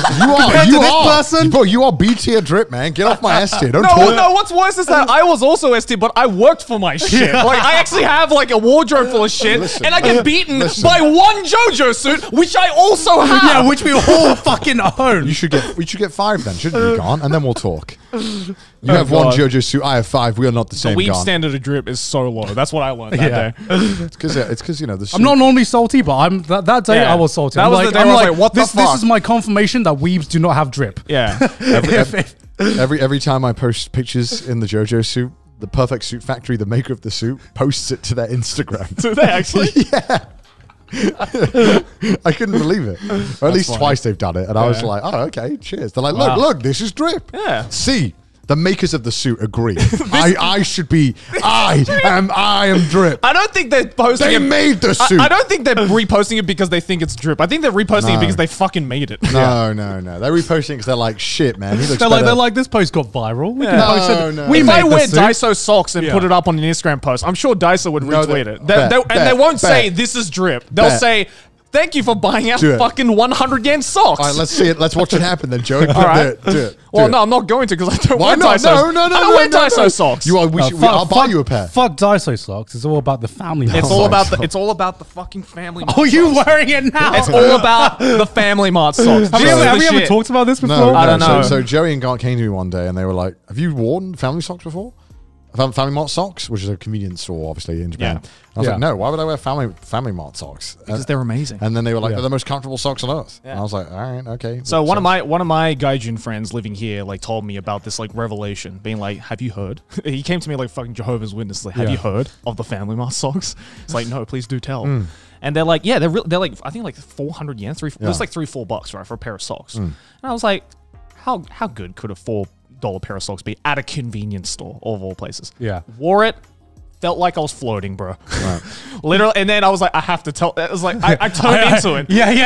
And you got turned into a Jehovah's Witness. Yeah, I was converted. He starts preaching to me about this. I was around his house, right? We're playing mahjong, and he starts preaching to me. I'm just like, it's just fucking socks, Joey. Yeah. Aki comes back with like 5 pairs of socks and goes, "Yeah, I'll give you one for free." I'm like, I don't need this. It's a pair of socks. It's literally the guy giving the Bible. It's like, just give it a go. Yeah, what am I going to do with this? And I remember I got home and I put it away in the corner. And I remember we had a Trash Taste recording the other day, and I hadn't done my washing the day before, and so I opened my drawer, empty sock drawer. Except for the one Family Mart sock, and it was just staring me in the face, and I'm just like, "Oh, fine, I'll wear the Family Mart socks." And like, there's this one scene from Rick and Morty where Rick gives Morty like the perfectly flat piece of land, right? Do you remember that scene? I think so.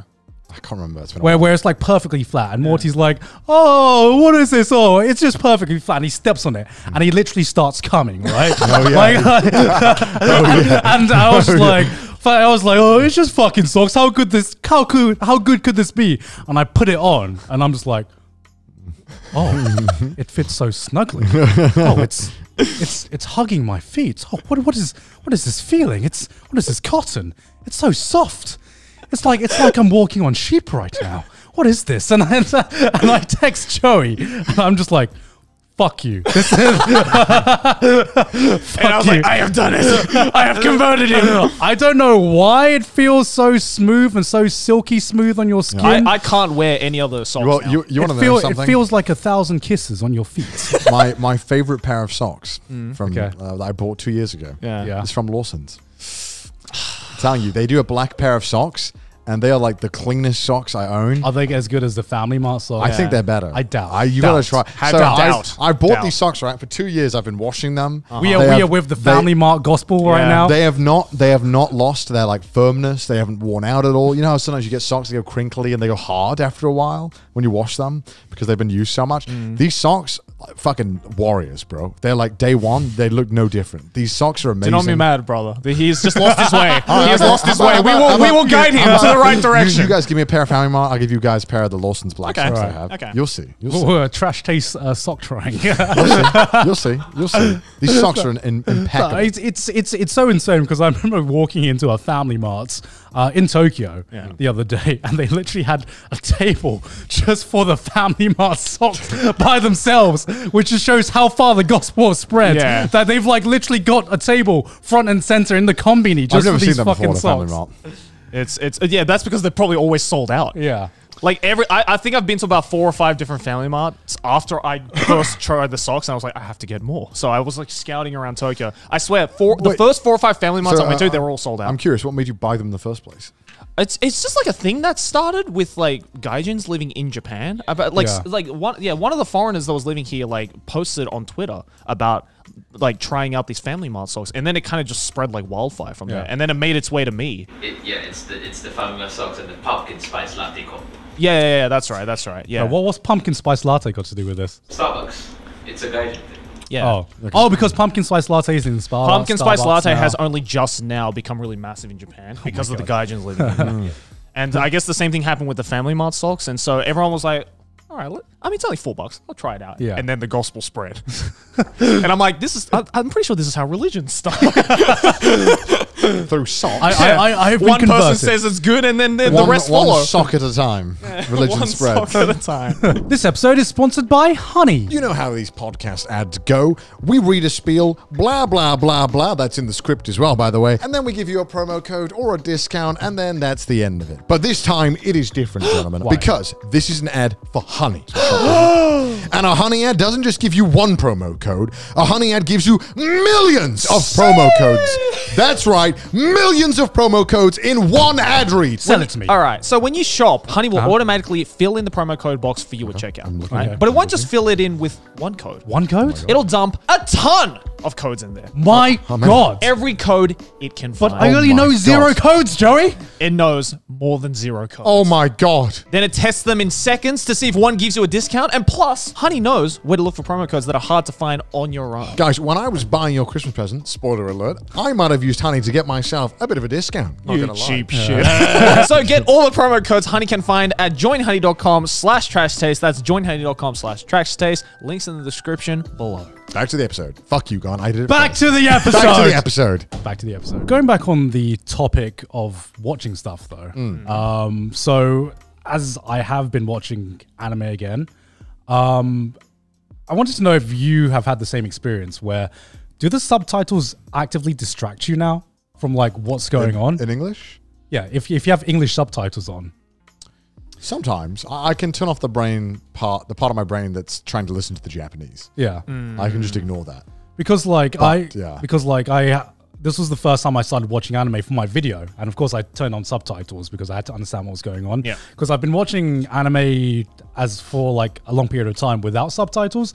And it was so weird turning it back on because it like actively, I actually dislike it now. It actively distracts me from what's going on So you're on not screen. watching any anime with subtitles now? I'm trying not to. You have become next level weeb. I'm like trying to watch as much anime without subtitles on as I can because like what I've realized is that it actively hurts your language learning process if you have English subtitles on, or at least here's the way I see it. To an extent, yeah. Here's the way I see it, right? Because say you have like a Japanese sentence or you hear a Japanese sentence and you want the English translation of that. If the translator for the subtitle is doing their job, they would have translated what they're saying into natural English so that it sounds natural. Yes. Whereas when I'm trying to learn Japanese and I'm trying to process the Japanese in my head, what I read in the subtitles and what's being said are the same thing, but it's different. Yeah. Like I would actually I realized this where I think it would be more useful for me if I had Google translated subtitles than an actual like professionally translated subtitle, right? Because because when I'm going back and I'm trying to understand something and I read the official translation, I'm just like, well, yeah, that and I do my work to translate it. I'm like, yeah, that's what's being said, but that's not how I think about that sentence being heard in my brain. But that's also like the problem, right? Is that I think at the end of the day, like so much of it is nuanced because grammatically it's just so different that a lot of it is just complete. Like I've read some subtitles where it's just been completely lost in translation because there are just some things, some phrases and ways of saying a sentence and the way of describing something that is so specifically Japanese that if the translator tries to translate it without the translator notes involved to explain it, then it just becomes like it becomes so nuanced to the point that it almost becomes like a subjective translation where it's like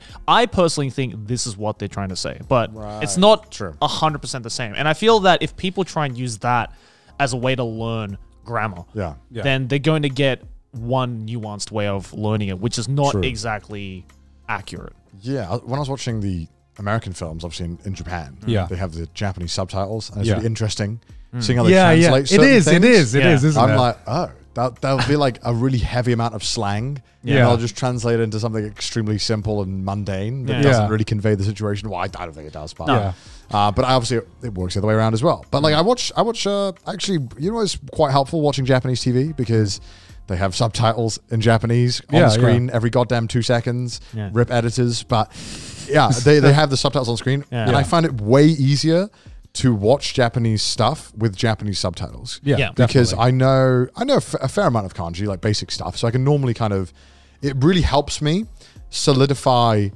the sentence because often I'm just intaking and I don't see anything to kind of like lay it out. And when I'm hearing stuff and I can see the line, I can kind of be like, oh, that's what he's saying. Because there's some words that can mean like, you know, like when you say tara, like sosh tara, but then like tara can mean like so many different things in so many different contexts, right? If, when, it can be like advice, right?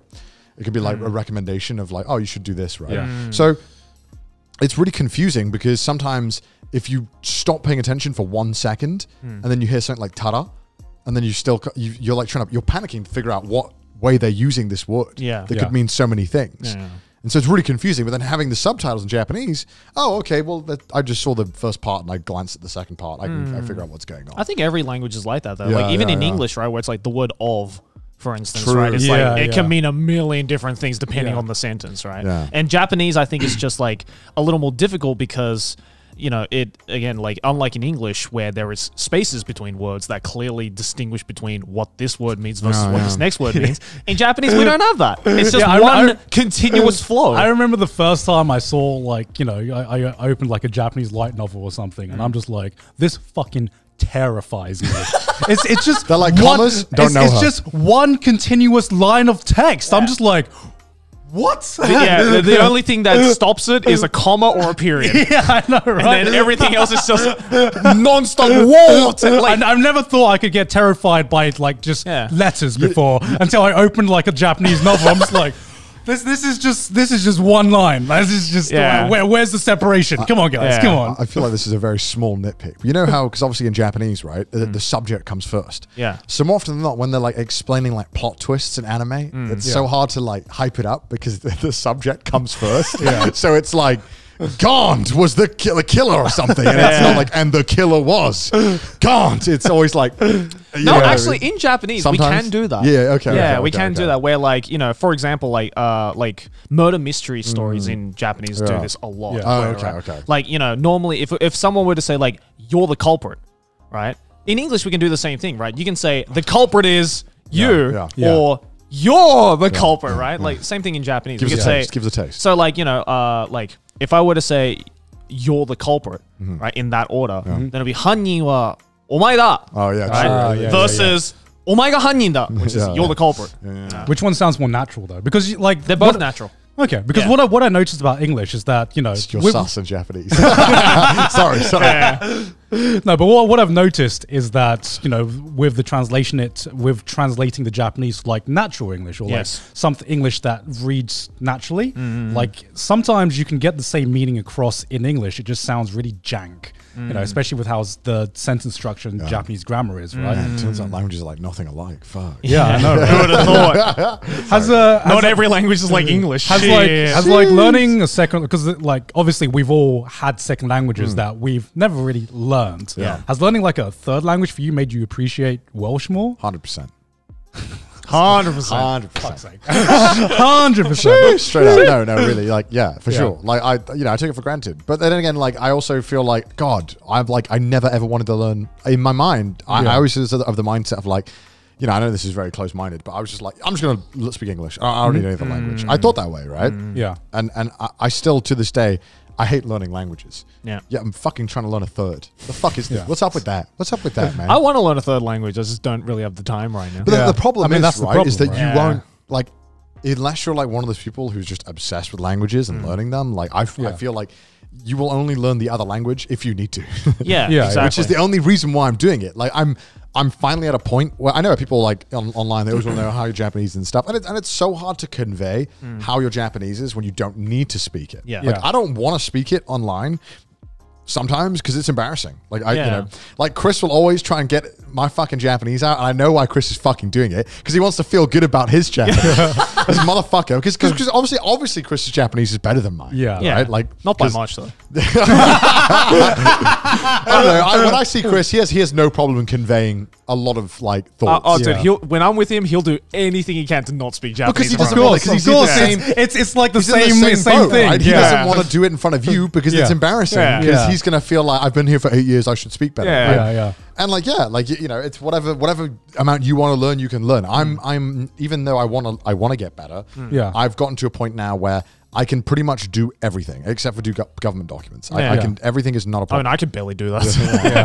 So I can go to the bank. That's how I know my fluency is increasing. It's somebody who came here literally knowing nothing. I'm pretty proud where I've come from, like how far I've come. But like it is again, it fucking sucks online. Yeah. People always fucking know. Because people expect you to like reach a certain level by a certain time. Sometimes I forget words. Sometimes I forget a word that I should know. Sometimes I forget an easy word. No, like I'm exactly the same. Where like I was putting in hours like every single day for like a good like 2-3 month periods. Yeah. And then I went back to England, right? And it's like going to the gym where you like build up this you build up this routine and you're like, oh great, I'm doing this routine, and then something comes along to fuck over that routine, and then like it just cascades and you miss a day, and then you miss 2 days, and then you miss a week, and you're like, fuck, now I'm starting to forget shit now. Go on. And like that's where I'm at now, where like I was making such good progress, and then I went to England, and then it just cascaded, and I'm like trying to have to put the effort into relearn some of the stuff that I knew before, and now I just forgotten because I wasn't putting the active hours in every day. Yeah. I've speaking of gym, I have really fucking struggled to get back into it. Like it is hard. I forgot how hard it was to get back into the gym if you fall out. Yeah. Because, when you're going every week, you don't really get sore the next day much. It doesn't really happen because you're probably eating the right thing. Your body's used to you doing it. Yeah. And like I rarely got like very sore. Yeah. Now when I go, I'm sore for like 4 days because I haven't gone in months, right? So you combine that with like also having a busy schedule, and I want to go more, but you need to go at least once a week or more to kind of build it up, right? Yeah. But now if I'm sore for 4 days, I'm not going to go for those 4 days. And then I got to pray that my schedule isn't full on the other 2 days that I'm able and I want to go. But of course, life isn't like that. And most of the time I'm doing something. I got to go somewhere for a shoot. Yeah. So it's like, fuck, man. Like I'm really trying to get back into this, but it is so goddamn hard to get back into the gym as an adult when you fall out of it. Yeah. It is so difficult because most people just aren't used to making a lot of time for it. And it's something that I will not empty my schedule to go to the gym. No. To me, it's like, I know I should exercise. I enjoy it. I really love going, but I want to do everything else first. I want to prioritize my work first. And then I'll go to the gym. I mean, it's just being an adult, right? Have you signed up to a gym? Sorry, I have not signed up to a gym. Go back. Are you going to? Probably not. I kind of had this realization where the little free time that we have to work with, I'm either going to go to the gym or I'm going to use that to learn Japanese. And I chose I made the active choice to be like, I'm going to put whatever free time I have into learning Japanese. Yeah. That's my choice, because I'm not like before I was like, I can do both. I got time to do both. And then what I realized is that I didn't have time to do both, and by trying to do both, I did neither. Exactly. And so I knew I needed to like, because the thing is, either with gym or language learning, I think discipline is the most important thing. Yeah. Like the idea is nice of going to the gym every week or every day or putting an hour of whatever you want into learning Japanese, but it's not going to happen if you're not going to like commit to it, right? Yeah. And you need to just be like strict with yourself to be like, I'm going to put out, this is going to go beyond me just having this idea of I wanting to do this thing and me just putting in like the raw hours to do it. I think one thing that I took, this is from Tyler One's stream as well. Of course. This is what he said, right? Yeah. And honestly, it really resonated with me. He said that like, he goes to the gym a bunch, right? Obviously, because he's an absolute human machine. Brick shit You out. ever seen Tyler One? This man is literally like insane. Yeah. He was like, and to this day, I still firmly believe this. He was like, even if you have the shittest day on earth, if you go to the gym and you work out, you've done something. Yeah. You actively feel like you've made some progress on something. Yeah. And like, work doesn't have to go right. Your relationships don't have to go right. But at least you've had that one thing that you've done that was good for you. Yeah. And to be honest, right, when you go to the gym, like the one thing I really loved about it, and this is probably the reason I go, is because the day, so I like to go in the morning. Yeah. I don't really like going at night. It's not really my thing. When I go to the gym in the morning, the rest of the day is like amazing. Like my energy's high. Yeah. I feel great. I sleep well. I normally have a good next day too as well. So I just find that everything improves when I go. So that's why I do like going. Yeah. But fuck, is it hard to do it? Oh yeah. I mean, like I like this year I opted to get up at like, around like 8 or 9 a.m. 9 a.m. latest. I've been doing right? that as well. Yeah, Recently. and just like even if like I got barely any fucking sleep the night before, even if I Yeah. went to bed at like 3 a.m., Yeah. I always try and get up at least like 9 a.m. latest, just Yeah. because I know that in between 9 a.m. and lunch, if I get something done before lunch, I feel fucking amazing True, for the rest true, of the true. afternoon. I'm like, I got something done. It's not even lunchtime yet. Yeah, Fuck it's such. Dude, are we all like synced up? What's going on here? It's such a We're all in the Matrix. Yeah, it's such a simple life hack where, Yeah. like waking up early. Life hack, wake up early. All the adults tell you, oh, you'll feel better if you wake up early. As a kid, I'm like, shut up. Let me stay up till fuck you. Let me stay up till 5 a.m. playing video games. Yeah. See how that hurts me. Yeah. I know who knew that it hurts you. It hurts you. Oh, it hurts. Yeah. But the one good thing, right, about there's two sides of this coin. So if you are waking up at 9 all the time, even if you go to bed at like 5 a.m., you have like a night out, you'll probably still wake up at 9 because your body's like, this is time to wake up, get up now. Yeah. And I have been. Yeah. You feel shit all day, Yeah. but Yeah. at least you still maintain the sleep schedule. You know Yeah. what I mean? Yeah. But on the other side, I remember when I used to wake up at like 1 or 2 p.m. It's not my proudest of days. Yeah. I mean, I think we've all been there. Yeah. I would wake up at this time. One good thing was that, I normally just like didn't eat as much. Like I found that when I'm awake all day, I'm eating a lot more. I mean, whether it's good or bad. I wonder why. Yeah. Because I got more shit to do. I'm more Yeah, active. yeah, But I would exactly. eat less because I would just eat a meal at like 8 and then I would go to bed. Yeah. It's 4 a.m. or whatever. Yeah. But the other thing is, when I go out with my friends and we're going drinking, I'm getting really tired by like 10. And I'm like, fuck, bro. Because I remember when I would wake up at 2 and we went out, I'd be like, 4 a.m. Were you boys good? I'm still good to go, man. You guys go. Let's party. Let's keep going. Yeah. And everyone's like, I'm so tired. I got work tomorrow. I'm like, let's keep going. Let's keep going. But no. And then now I'm that guy who's like, dude, it's like 9 p.m., man. I gotta get back soon. You know, it's so sad, man. I can't. It's so hard for me to stay up past midnight. I remember when we first started coming to Japan. Like me and Joey had this thing where every time I would come, we would do like all night karaoke. Every time. Every single fucking time. And then like twice a week. Bro, we're going to have to do that when people come here. I'm dreading. Oh my God. I'm like, can we go in the morning and just go all the way to like 10 p.m. and then just call it a night? What I hope is, right, content creators who want to come on Trash Taste, who are mutuals with us on Twitter, there's a very, very small amount of people watching this. If you come here, please don't all come at the same time. I'm begging you. I'm pleased. We're going to die. Wait. It's going to happen though. When the country opens up, there's just going to be like a mass fucking people just coming in the country. Because like I saw people on Twitter were like talking. They were like, any other content creators want to arrange a trip to Japan when it opens up right away? And I was like, please, no. Please come in small chunks. At least let's not do the all night karaoke. Because like, man, that morning, that train home or that taxi home or that whatever, however the fuck you get home is like the most depressing thing in the world. Dude, like, when I was coming back from your housewarming party, it was like 2 a.m. on a taxi, and I'm like, God, I want to die. I was like, it was the most depressing taxi I've been on in so long. There's just something about going home after a night out when you can see the sun. That is just like that is just awful. That is like, what am I doing? And like you're walking in the streets, and you're just like, everyone else is going to work. Yeah, and you're like, look at all these people with an adequate amount of sleep in their body. Fuck them. I feel homeless. Fuck them. I feel like a homeless man roaming the streets. Where I'm like, you probably everyone look like is one at functioning 6 member of society, and I'm just like going home. It's like a fucking gremlin or something, right? Oh my God, yeah, I remember that. We used to go out to like 4 a.m. when we first came here. Yeah. I like that though. That was No, that was a good times. It was fun times, but I can still do it. I just gotta like everyone's gotta agree. Like it needs to be like to me, like we used to do it on a whim, but now like it needs to be I gotta a good prep. night I out. gotta prep for that We shit. all gotta agree. We're like, this is a hard one, boys. We're going hard, okay? We're all gonna get drunk. Yeah. A little too drunk. I gotta like go to sleep really early the night before so I can get like enough sleep before my waking up at 8 a.m. Yeah. Oh my God. No, because like for me, I luckily like if I want to stay up, I can stay up really easily. But what that just means is I just lose a day. It's just I lose a day if I stay up late now. It's like my actions have consequences. At every party Who I go fucking to, knew? it's this motherfucker who's last alive. He's always the one up till like 7. I don't get it. At like 2 sometimes. I don't really get much FOMO anymore at parties. I don't really feel like I have to stay up.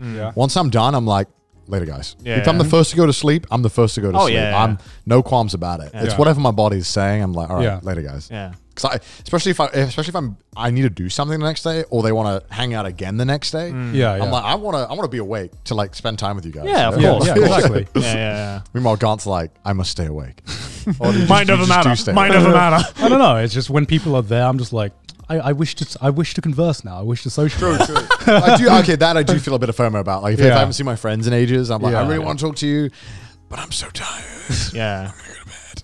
But that's the thing, right? It's like if it's just like a regular night, right? Yeah. And I'm like, I could stay up and do whatever I'm doing until like 4 a.m. Yeah. But then I think to myself, I'm like, this is shit I can just do tomorrow morning. Yeah. So now it's like, I don't have to do it now. Yeah, I mean, it's different. Like, if it's like friends I hadn't seen in a while, I'll fucking stay Oh, up. yeah. That is like the one exception where I'm like, yeah, I'll be happy to stay up till like 5 a.m. If it's just like a normal night out with these lads who I see every week, I'm like, guys, I'm getting a bit tired. If it's like a mate I'm going to see next week, I'm like, all right, see, I'm going to bed. Fuck you. True. I need a piss quickly. Oh my God. I'm sorry, I didn't take one last time when we had a long break. This man's woman bladder. Sorry to interrupt your regular Trash Taste episode because, by the way, did you know we stream on Trash Taste now? Every single Tuesday at 7 p.m. JST, these times on screen, we will be live doing some fun things. Maybe we'll be tasting food, doing some challenges. This is a spelling bee. Why weren't you here live watching it, Americans? We know you're asleep, but come and watch the streams. So smash that Twitch link in the description down below to come watch these streams live, and maybe you'll be on the chat on screen somewhere. I hope I'm putting it right. Look, one camera. Change the other camera with Joey. Now back to the middle camera. I'm now here back to the camera with me and Garnt. You're missing out on all this fun stuff. Come watch Trash Taste live. Yeah, Trash Taste is on Twitch. Yep, twitch.tv/Trash Taste Podcast. I got this. Don't worry about it. Twitch.tv/Trash Taste Podcast, 7 p.m. JST every week until the end of December. Links down in the description below. Come and hang out with us. See you then.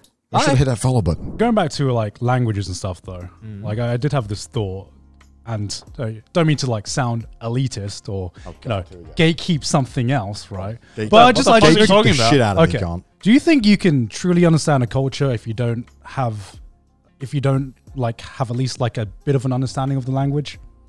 Because what made me think this was learning Japanese has really made me appreciate Thai and Thai culture, and made me think about my own language or my second language in a way that I never thought about before, right? Yeah. Because to me, learning a language or like learning Thai was just the way I communicated to my mum, and I didn't internalize just how much of my culture was steeped into my language until I started to try learning Japanese, right? Yeah. And like we just said, you can translate things, right? You can translate ideas, but one thing that I've found learning Japanese or like now appreciating Thai more is like sometimes you can't.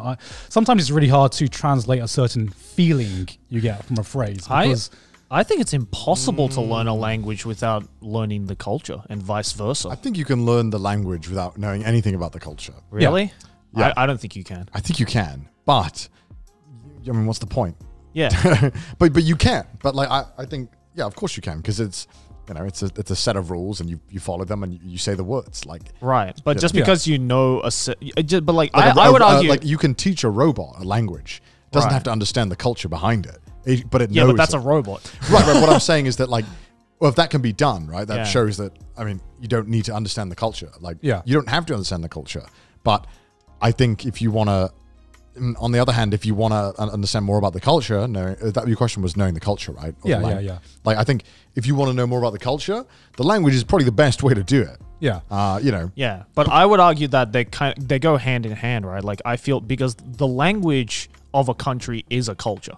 100%. Yeah. So it's like, I feel like, yes, you could, like, as you said, you can teach a robot Japanese, right? Yeah. And it can, speak back in Japanese, but that's because that's a robot, right? It has no understanding of the actual language, and I feel you can only get so far learning a language without knowing the culture. Yeah. And on the like counterpoint to that, it's like, well, on the other hand, it's like English is constantly changing. Yeah. As are most languages, Yeah. right? Like you go back 80 years and you watch Japanese, you probably don't understand the Japanese that well, right? It's the same thing. Language is a constantly changing thing. Yeah. But language is like culture as a whole, but in some ways culture is a reflection of the language that changes over time. So that's exactly my point, right? Where it's been like such a weird journey for me learning Japanese and just having like I feel like having like a different part of my mind unlocked. I don't it's so weird to try Garnt, if he used 1% of his brain. Yeah, it's so weird to try to describe this to someone who has like never tried to learn a language or only knows one language, where you kind of even like think differently with a second language, or like it's well, people have told me I sound different when I speak Japanese. Like I become a totally different person. But I'm like, I would argue that that's because the Japanese side of me that's speaking Japanese follows more of the Japanese cultural way of life, which is completely different to the Australian way of life. Like, is there any like Japanese concepts in the language that you think are like can't be translated or like are difficult to translate into English? Oh, absolutely. I mean, like, I mean, I mean, I don't think it's just like it's not just like one phrase that can't be translated or whatever. I mean, there's lots of I would argue that there's a lot of English words that can't be translated to Japanese. Oh, that's definitely. But like bussin', for instance, right? Or there's a lot of Japanese words that take an entire sentence to describe in English. Right. But like, there are some like, especially like, I think the whole thing of like just kanji, especially, is so difficult to translate without fully first explaining what the fuck kanji even is, right? Yeah. And that's why I always found it interesting that there are so many like Japanese like manga, anime, and stuff like that so heavily rely on the Japanese language and therefore the Japanese culture that have somehow been translated and have somehow still been understood by people who have no knowledge of the language or the culture. Like, it still baffles my mind how popular the Monogatari series is outside of Japan. Because that show, I've seen the subtitles, a lot of it gets lost in translation so hard. But somehow people still enjoy it. The ideas are still there. Maybe. I don't know. But I feel that like, it's interesting to see like how a Japanese person would react to a show like that versus how a non-Japanese person would react to a show. Both good, both positive outcome, but a completely different level of understanding of what makes it good. And like the language also tells the history of the country in many ways as well. We have a lot of French words in English that are taken from, when France had control over England. And Japanese has tons of English words. And, it also, Japanese have a lot of words that are like very cute sounding to reflect the nature of Japanese society right now. It all kind of reflects it in a way that's really interesting and kind of bizarre, really. It doesn't really make much sense sometimes. Because I realized when I went back to England and I was speaking Thai again to my mum, that there were just like some Thai concepts and Thai like words that I just didn't know couldn't be translated into English until I thought about it. Like there's this concept in Thai called jai, which means the heart, right? And a lot of things revolve around this concept of jai. So basically, jai lan means hot heart, so that means you're impatient, right? And that's the literal translation, right? Jai yen means patience, cold heart, right? Now there's this word called nam jai, which means water flowing from the heart. Okay. And you explain that to English, you're like, what the fuck does that mean? Upset, maybe? Water flowing from the heart disease. and it's surgery incoming. Yeah. Water flowing from the heart means it's someone giving genuine acts of kindness with no strings attached. They just want to be welcoming, and they are willing to give just these genuine acts of kindness so that everyone around them has a good time and is more welcomed. And they do that with no strings attached. And there is no English translation for that. Like, because the closest thing you can say is 90 words to explain it. Yeah, exactly. The closest thing you can say is like kind, but it's not really kind. But like, unless you know Thai, I mean, not unless you know Thai, but like if you've been to Thailand, you can feel this feeling, right? This feeling that exudes from the country, which is why it's a great place to go on holiday, because everyone there is so welcoming. Because a lot of people there have nam chai. And like it's so hard to explain that into a different language, because in Thai that is just a concept that you feel because it's just so steeped in the culture, and you feel it when you go there. But if you don't speak the language, then you don't have a proper word to place on this feeling that you feel people exuding. Same thing with Japan as well. You feel a certain feeling from someone who grew up in Japan may have a different way of thinking and a different way of acting than, say, someone who grew up outside of Japan. And there's so many like nuances with just culture and just psychology that is so like steeped into language that it's you can explain it, but it's from what I've from what I've experienced, it's the difference between explaining a joke and understanding a joke, you know. Now that I've been, an avid anime watcher for my entire life, and I've had Japanese concepts explained to me, it's like been so weird actually feeling some of these concepts as opposed to just understanding them. And I guess, like one concept I can think of in Japanese is like this idea of reading the room or reading the atmosphere. It's all kuki or like air in Japanese, but like. And we say like when we read the room, we say kuki o yomu, which means to read the air. Yeah. But like it's not quite the same as when you say reading the or reading the room in English. Yeah. There's like a whole other like it's like a socio-psychological element to it that it's like it's so important to read the room, and not reading the room or not reading the air in Japanese culture is so like not good. Like that's like you're basically just societally just it's a societal death basically. Yeah, because it's like a communication within Japanese society that doesn't require words. It's a thing that doesn't require words, and it's like this like non-spoken social etiquette of sorts that Japanese people have just hardwired into their brain from a young age because it's just so integrated into society. And again, that's like another concept where you can explain it in another language. And I'm sure, if you like looked into it and understood it, then, you'd be like, all right, I get what that means. I know how to say it in this context. Yeah. But, even for me, it's like, I don't think I could fully utilize the word or fully understand what that word means because I personally didn't grow up as heavily in an environment like that. Like I grew up with it, sure, but I wasn't born and raised in Japan. Right. So it's like, there's that sort of disconnect of, as you said, like understanding it from an explanation and just understanding it through osmosis. Yeah. And like, it's I'm sure weird. There's a lot of things that I've never thought about in English as well that maybe is just like purely unique to our culture and our language. And it's just like, I don't know, it's just been really weird. It's made me think about things I've always took for granted in my life, where like language was just me conveying an idea, and I just didn't realize that me speaking English meant that I was learning a part of the history that our country has been through. That's just it runs way deeper than I gave it any credit for. Man discovers language is history in disguise. I can see why people get into like linguistics. No, I didn't get it either at first, and I'm just like, we're literally just talking about linguistics. I'm just like, for the longest time, I'm like, wait, so what do you study? Linguistics? What the fuck is that? I'm like, do you know how to speak? What do you need to know? Yeah, what do you need to know? You already know the language. What more is there to learn about it? But now I understand. I'm like, it runs so much deeper than just I know a lot of words. Yeah.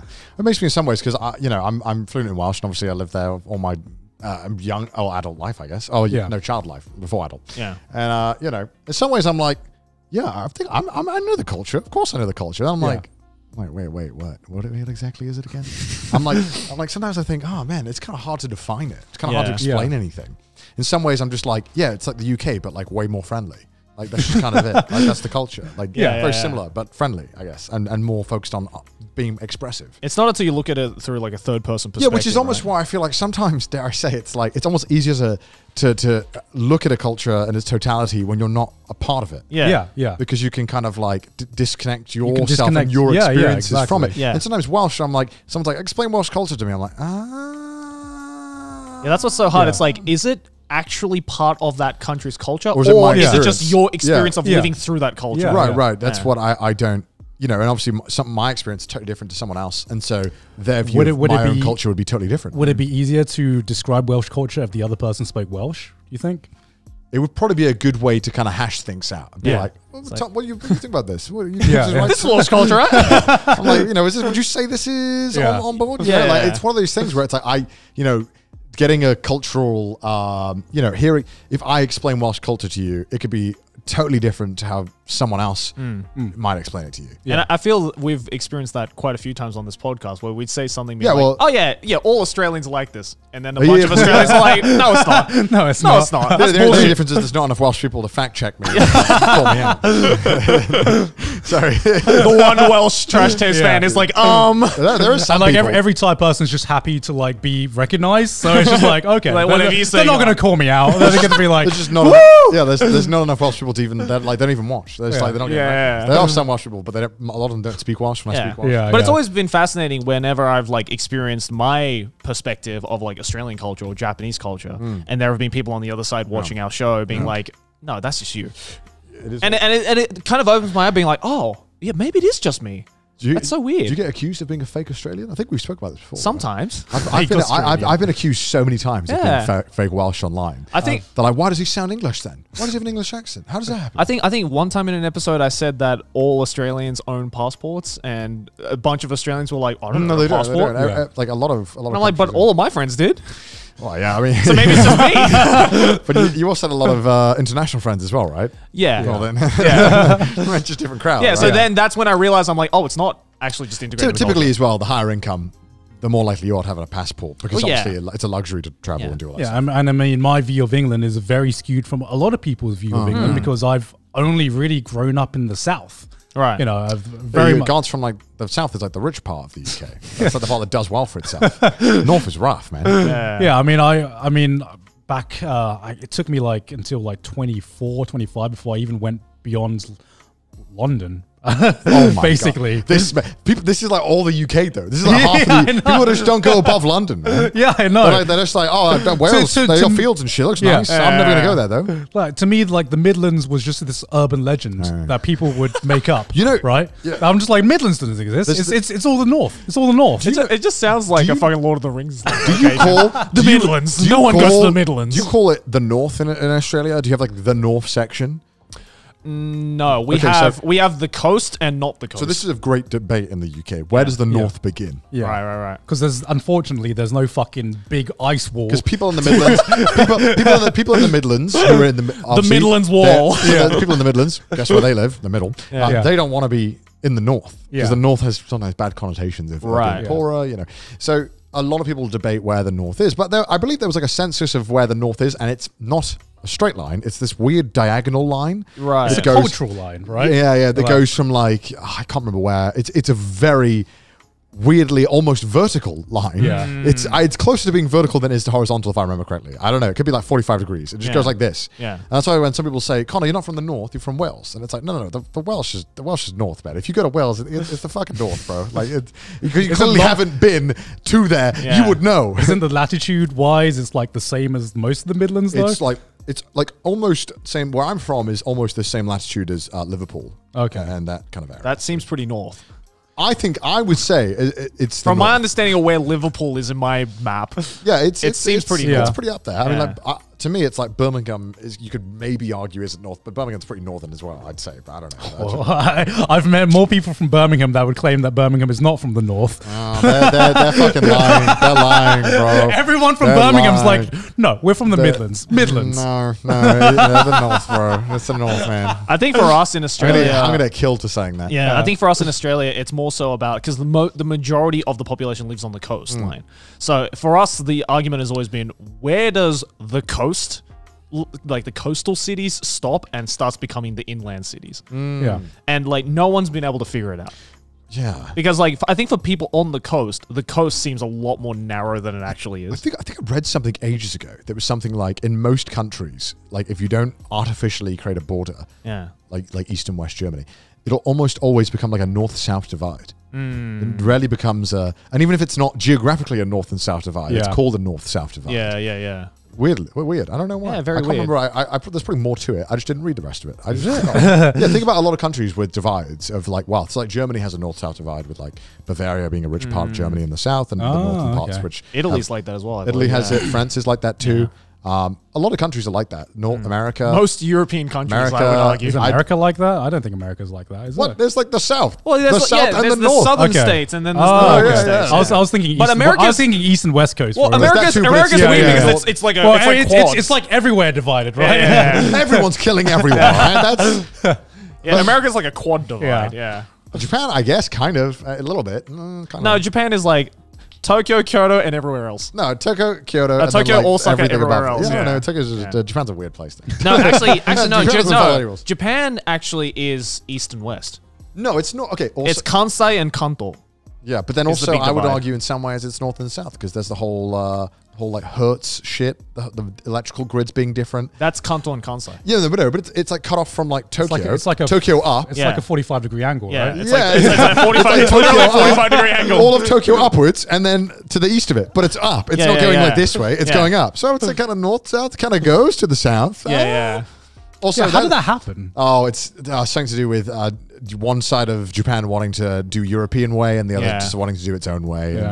And for some reason, I don't know why, Japan still has the whole 50 hertz, 60 hertz bullshit, which, by the way, when you're filming stuff is really fucking inconvenient because you have to remember to change your camera from 50 to 60 hertz. Otherwise, when we go to a place and we record, the flickering will be insane. Yeah. Like I filmed a crane game in Sendai, but I think that's also on 50. But then I think we filmed something when we went to Hiroshima. Yeah, which is 60. I think one of us forgot to change one of the GoPros, and the GoPros was like just unusable because it was just like strobe.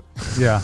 It's just like, how does this happen in such a... But in other ways, I'm like, of course this happened in Japan. Because imagine the bank system. Of course something stupid like this. We're still trying to phase out the floppy disks. Yeah. Of course it happens. Oh my God. Just once something is decided here, that's just the way it's going to be. Yeah. And there is no turning back. There is no turning back. That's our weekly complaint about Japan bit. You're welcome. We've ticked off all of it. We've complained about America. We've complained about Japan. Even talked about anime. Dude, the bingo card is full this episode. And I'm gonna shit. I'm joking. Bingo. And I'm going to shit right now. Cyberpunk music. I don't know. I think I love talking about the differences between countries so much, but it also becomes, I guess, tedious to a lot of the listeners. Maybe I don't know. I definitely think that growing up, because I traveled a bunch, and I was very, very fortunate that I traveled a bunch. Definitely learned a lot about other countries. My dad lived in like Germany mostly, so it was really cool getting to learn about all these different cultures. I'm obsessed with US culture, but sometimes it's really hard to talk about it online because sometimes someone living in that culture is like, no, you're wrong. But I also want to give it a little talk about it. But also, I'm welcome to be educated. But I would argue that that's on that person, right? Because it's like, obviously, well, if I say something, it's a very skewed perspective. And also if I say something blatantly wrong, then I mean, like France is a good country, Like if I say that, then that's fair enough. That I'm joking. I'm joking, French viewers. I'm joking. It's a joke. I'm British. We make the joke. You can mock the UK. Go for it. Yeah. No, but like I feel like especially now that living in another country, like properly living in another country and integrating into its society. I mean, this is my first real experience trying to integrate into a society where I have not grown up in. I have no prior experience in. It's just been a shot in the dark. And I give you guys props for that. It is a learning experience. It's hard. It is because it was different for me living in Thailand because I'm just like, I've never properly lived in Thailand before, but you've got like family there, right? I have family there. I've visited there enough. I speak the language. I understand the culture, as we've just said. So it was much easier for me to integrate, and there wasn't as many surprises. I wouldn't say I got like a culture shock per se. I don't know, what is culture shock? I don't know. What is culture shock is when you go to a country and you realize that something that you didn't think is normal in this country. Yeah, or like the daily norms that you did aren't normal here. You rethink the way you think. Okay, what were you going to say? I guess maybe we've had culture shock, but not like... I had culture shock going back to the UK. Reverse culture shock, I had more reverse culture shock. I'm going to pull a Garnt. Question to you, boys. Question to you. Okay. All right. Do you find yourself more critical of your home country after leaving said country? Yes. Yeah. Oh, okay. Just making sure that end of conversation. So it's really easy for me to look at the UK and be like, what a fucking mess. But I knew it was a mess when I lived there. Yeah. But it was, okay. But it was your mess. It's true. It still is my mess. I still love it. I still love the UK, but holy shit, what the fuck are we doing? There is right now in the UK, there's like no truck drivers, like no people to drive trucks. Are you talking about the fuel crisis? No, it's not that. It's that we have no truck drivers. Oh, okay. Because we stopped letting immigrants in to drive trucks. Right. And so then turned out that we were only hiring immigrants to drive trucks before. Right. And then suddenly they were like, who's going to drive the trucks? And so now there's no truck drivers. And all the British people are like... Yeah, and now they're like, shit, we should have maybe like thought about this. You know, actually. So then, I'm not commenting on all that shit because it's a fucking minefield. Yeah. But there was this news thing on BBC where... So because there's no truck drivers, what they've done, or I don't know if this is just like, this could have been just news bait or something. I don't know what it was, but this clip was just so fucking funny. I don't care if it's true or not. there was this BBC bit about how now they were recruiting prisoners who had truck licenses to drive trucks. Are you serious? Yeah. So whatever. I don't care. I don't care. All right. But then they're like, meet Steve. This is Steve. He's a truck driver, and he was in.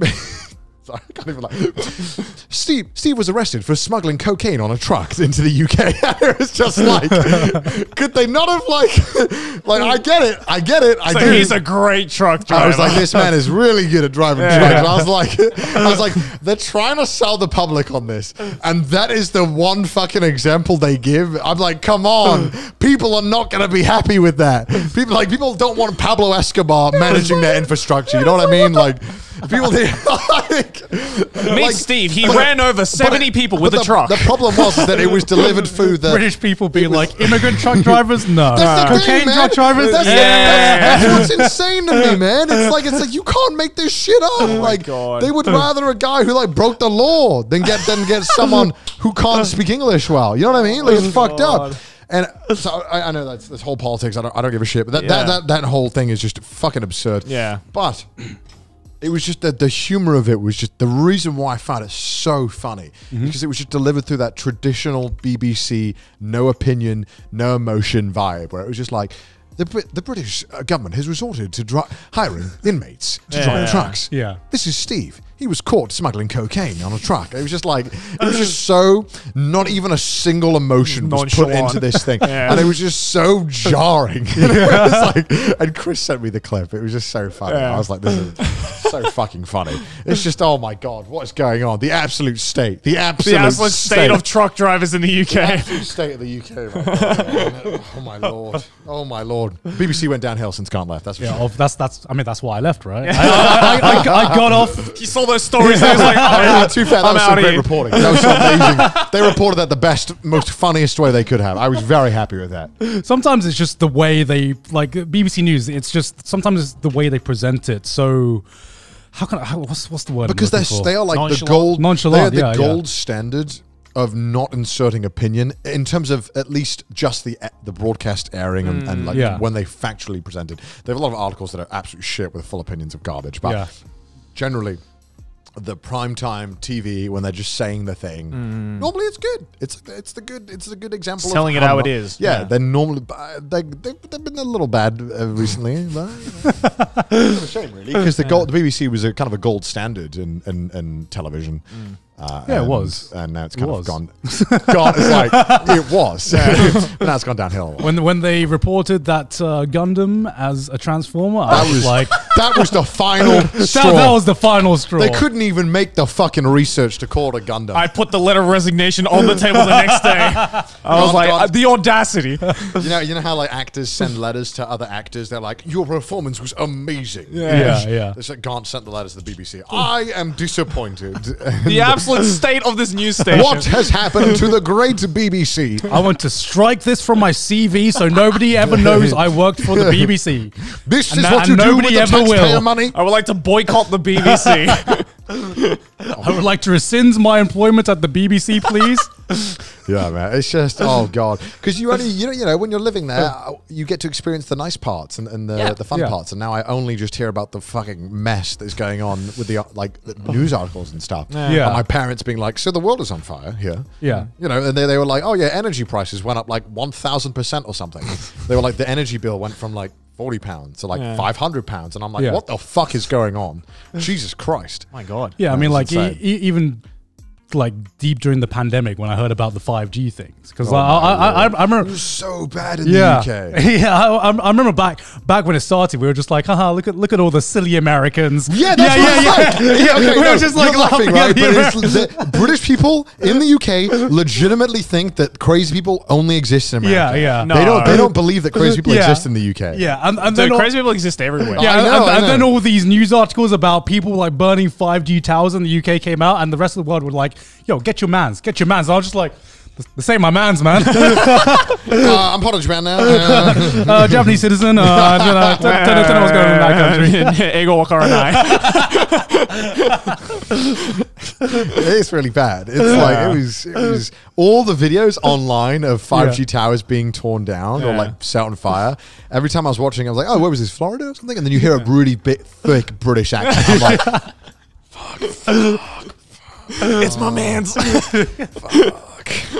Oh god, it's pretty bad. Yeah, because like I don't know if we were just blind to this when we were living there, but it's just been exacerbated when we moved out. Exacerbated in like the past like 5 years. It's gone like it's skyrocketed, and it's really tragic. And I feel like especially during like these past few years, we've seen like the fucking stupidest parts of humanity just like on fucking front and center. Yep. Well, that's the thing, right? They don't think they're being stupid. That's what they genuinely believe. It's unfortunate that our country was like part of that stupidity. We thought every country thinks they're immune to it, but we soon find out that we are not immune. Just as capable of being stupid. Any country with internet, it's going to happen to. Unfortunately, every country that has the internet, it's unfortunate. It's happening right now, man. It's sad, man. Do you know what I realized? Like every cheesy hero movie or every like cheesy heroic moment where the hero asks the entire world to come together and cooperate. Like, you remember that scene in Dragon Ball Z where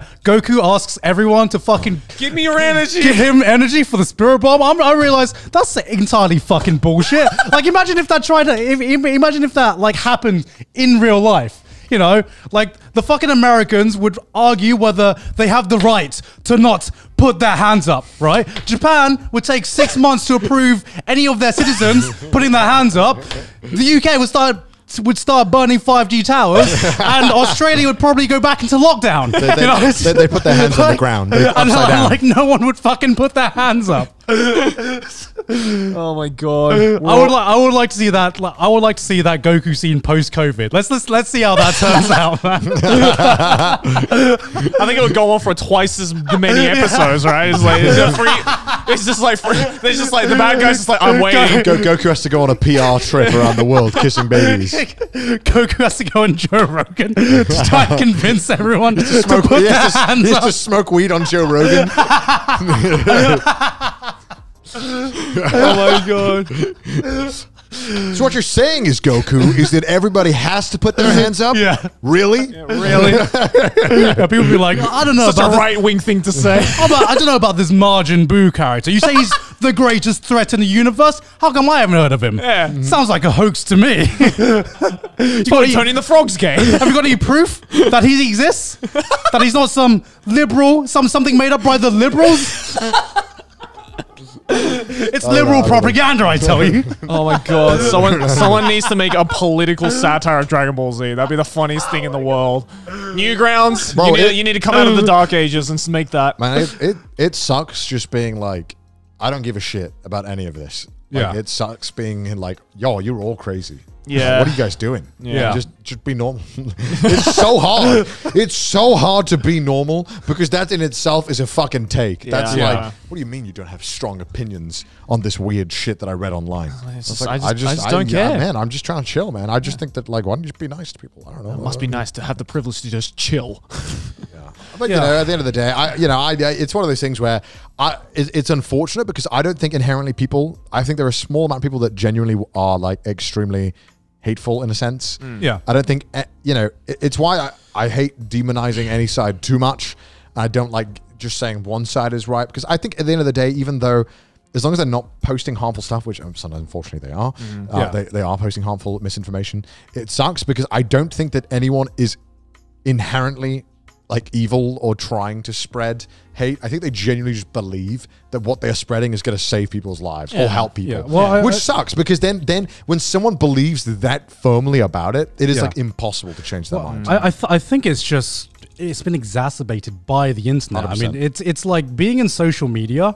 It's so easy just to fall in an echo chamber, right? Where because you think a certain way and there's nothing you get exposed to that challenges you or challenges the way you're thinking, right? Because in the old days, you hear something that you disagree with, and maybe you have a debate, or maybe you talk to someone about it. But in here, you can just simply mute them, or you can just simply not follow people who have that opinion. I think that's the problem I have with it. It's like, I don't really mind people giving like extreme opinions about things on the internet, right? And, you know, believing in something that they firmly believe in. Right. The problem I have is that no one's having a fucking open conversation about it, right? And no one is ready to be like, say the opposite opinion to me. I'm listening, and I will try and understand it the best I can. So then it's just like blah blah blah. Can't hear you. I'm right. Fuck you. Mute. You know.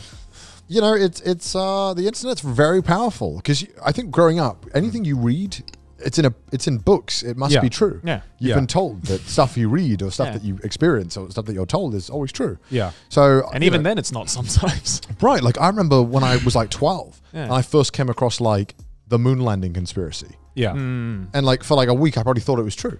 Yeah. Because I read it and I thought, well, that makes sense. This person explained it well enough to me. Yeah. And then, you know, but I was 12, I was 13 or whatever, you know, like you're a fucking idiot. You can't think about stuff. You can't be like, oh, maybe they cherry picked. You're like, they presented information. This all seems like it makes sense in my world and that I understand. So it's tough. And some people, I feel like almost kind of have that mindset going forward and never really like tend to think, oh, maybe I should look at other stuff. Yeah, what was that quote? It's like history is never written by the losers or something like that. It's important because it's like it takes energy and time to look at the other side, and a lot of people don't have the energy and time to look at the other side nowadays. And it's just you have to like train yourself to like kind of learn. No, you have to go against your own gut feeling, and you're just like, okay, I have to literally go out of my comfort zone and see what the other side is saying, which is why like on my social media I try, even if there's someone out there who I don't agree with, I still like sometimes follow them, or I still like sometimes want them to appear on my feed just so like I know what the other side is. It keeps you grounded. Yeah, I do hate this idea that you can't follow anyone who has like controversial takes or anything on Twitter. I'm like, I mean, so what? It's like, you know, you're not promoting them. If you're following them, it's like, all right, well, just let them fucking follow them. Like, what harm is it doing? Why would you want an echo chamber? I don't understand this thought process of only experiencing your thought process and people who think similarly to you. Yeah. To me, it baffles. I think if you're just surrounded by nothing but yes men, that equally turns you into a bad person. If you're following someone who's committed like fucking war crimes or genocide, maybe it's a little different. But if someone just said something that's a bit yikes on Twitter, it's like, I mean, if someone just gave an opinion, right? Yeah, it's tough, right? I mean, like PewDiePie got cancelled for that, or cancelled, right? Remember they were like, he's Ben Shapiro or something. He's right wing, bro, or Jordan Peterson or whatever, like that kind of shit. And I think that's like fucking bullshit. That's like the next level of just like, oh, it's not even you agree with this person. It's you have a platform where you listen to this person. By therefore, you are supporting them. I'm just like, that's fucking bullshit. Maybe I just want to know what the other side is saying, because I think it's interesting to have a different perspective, even if I don't necessarily fucking agree with it. And like I think a big reason why I just like don't have the energy for like a lot of politics nowadays, or like this spectrum of mentality, is that everyone has something to say, but everyone knows what they stand against, but no one knows what they stand for. That's how I feel. Where you can there's so many people who can say this is bad. I disagree with this. I disagree with this person. I disagree with that person. But they've never told me what they stand for, or what their fight, what their opinions are standing for. And I'm just like, well, you know what? You can discredit someone, but you can't come up with an argument for your own values or your own views. And I think that's why that's why like I don't have the energy for this anymore. That's why I've started to just, I just listen to people. I like listening to people, and I feel like even listening to the other side of the argument really broadens your horizons, even if it's something you don't agree with, or even if you think the other side is fucking stupid, which, it can happen. Certainly do. It does keep you grounded. Yeah. True. And it does help form your worldview as well. Yeah, absolutely. Yeah. Very eloquent there, Garnt. Oh, thank you very much. Thanks for coming to my TED Talk. Very eloquent. Almost like the patrons of today's episode. Oh my God. Extremely eloquent on screen right now. Look at them. They're not overly opinionated. Well, I mean, they probably are, but they're also very eloquent. These people would put their hands up for Goku. All right? These people wouldn't burn 5G towers. But hey, if you'd like to support this show, then make sure to go over to our Patreon, patreon.com/trashdays. Also follow us on Twitter, send us your memes on the subreddit, and if you hate our face, listen to us on Spotify. Yes. What a good outro, Joe. What a good fucking outro. Well, I guess thanks for watching. Bye, gamers. Bye. Bye.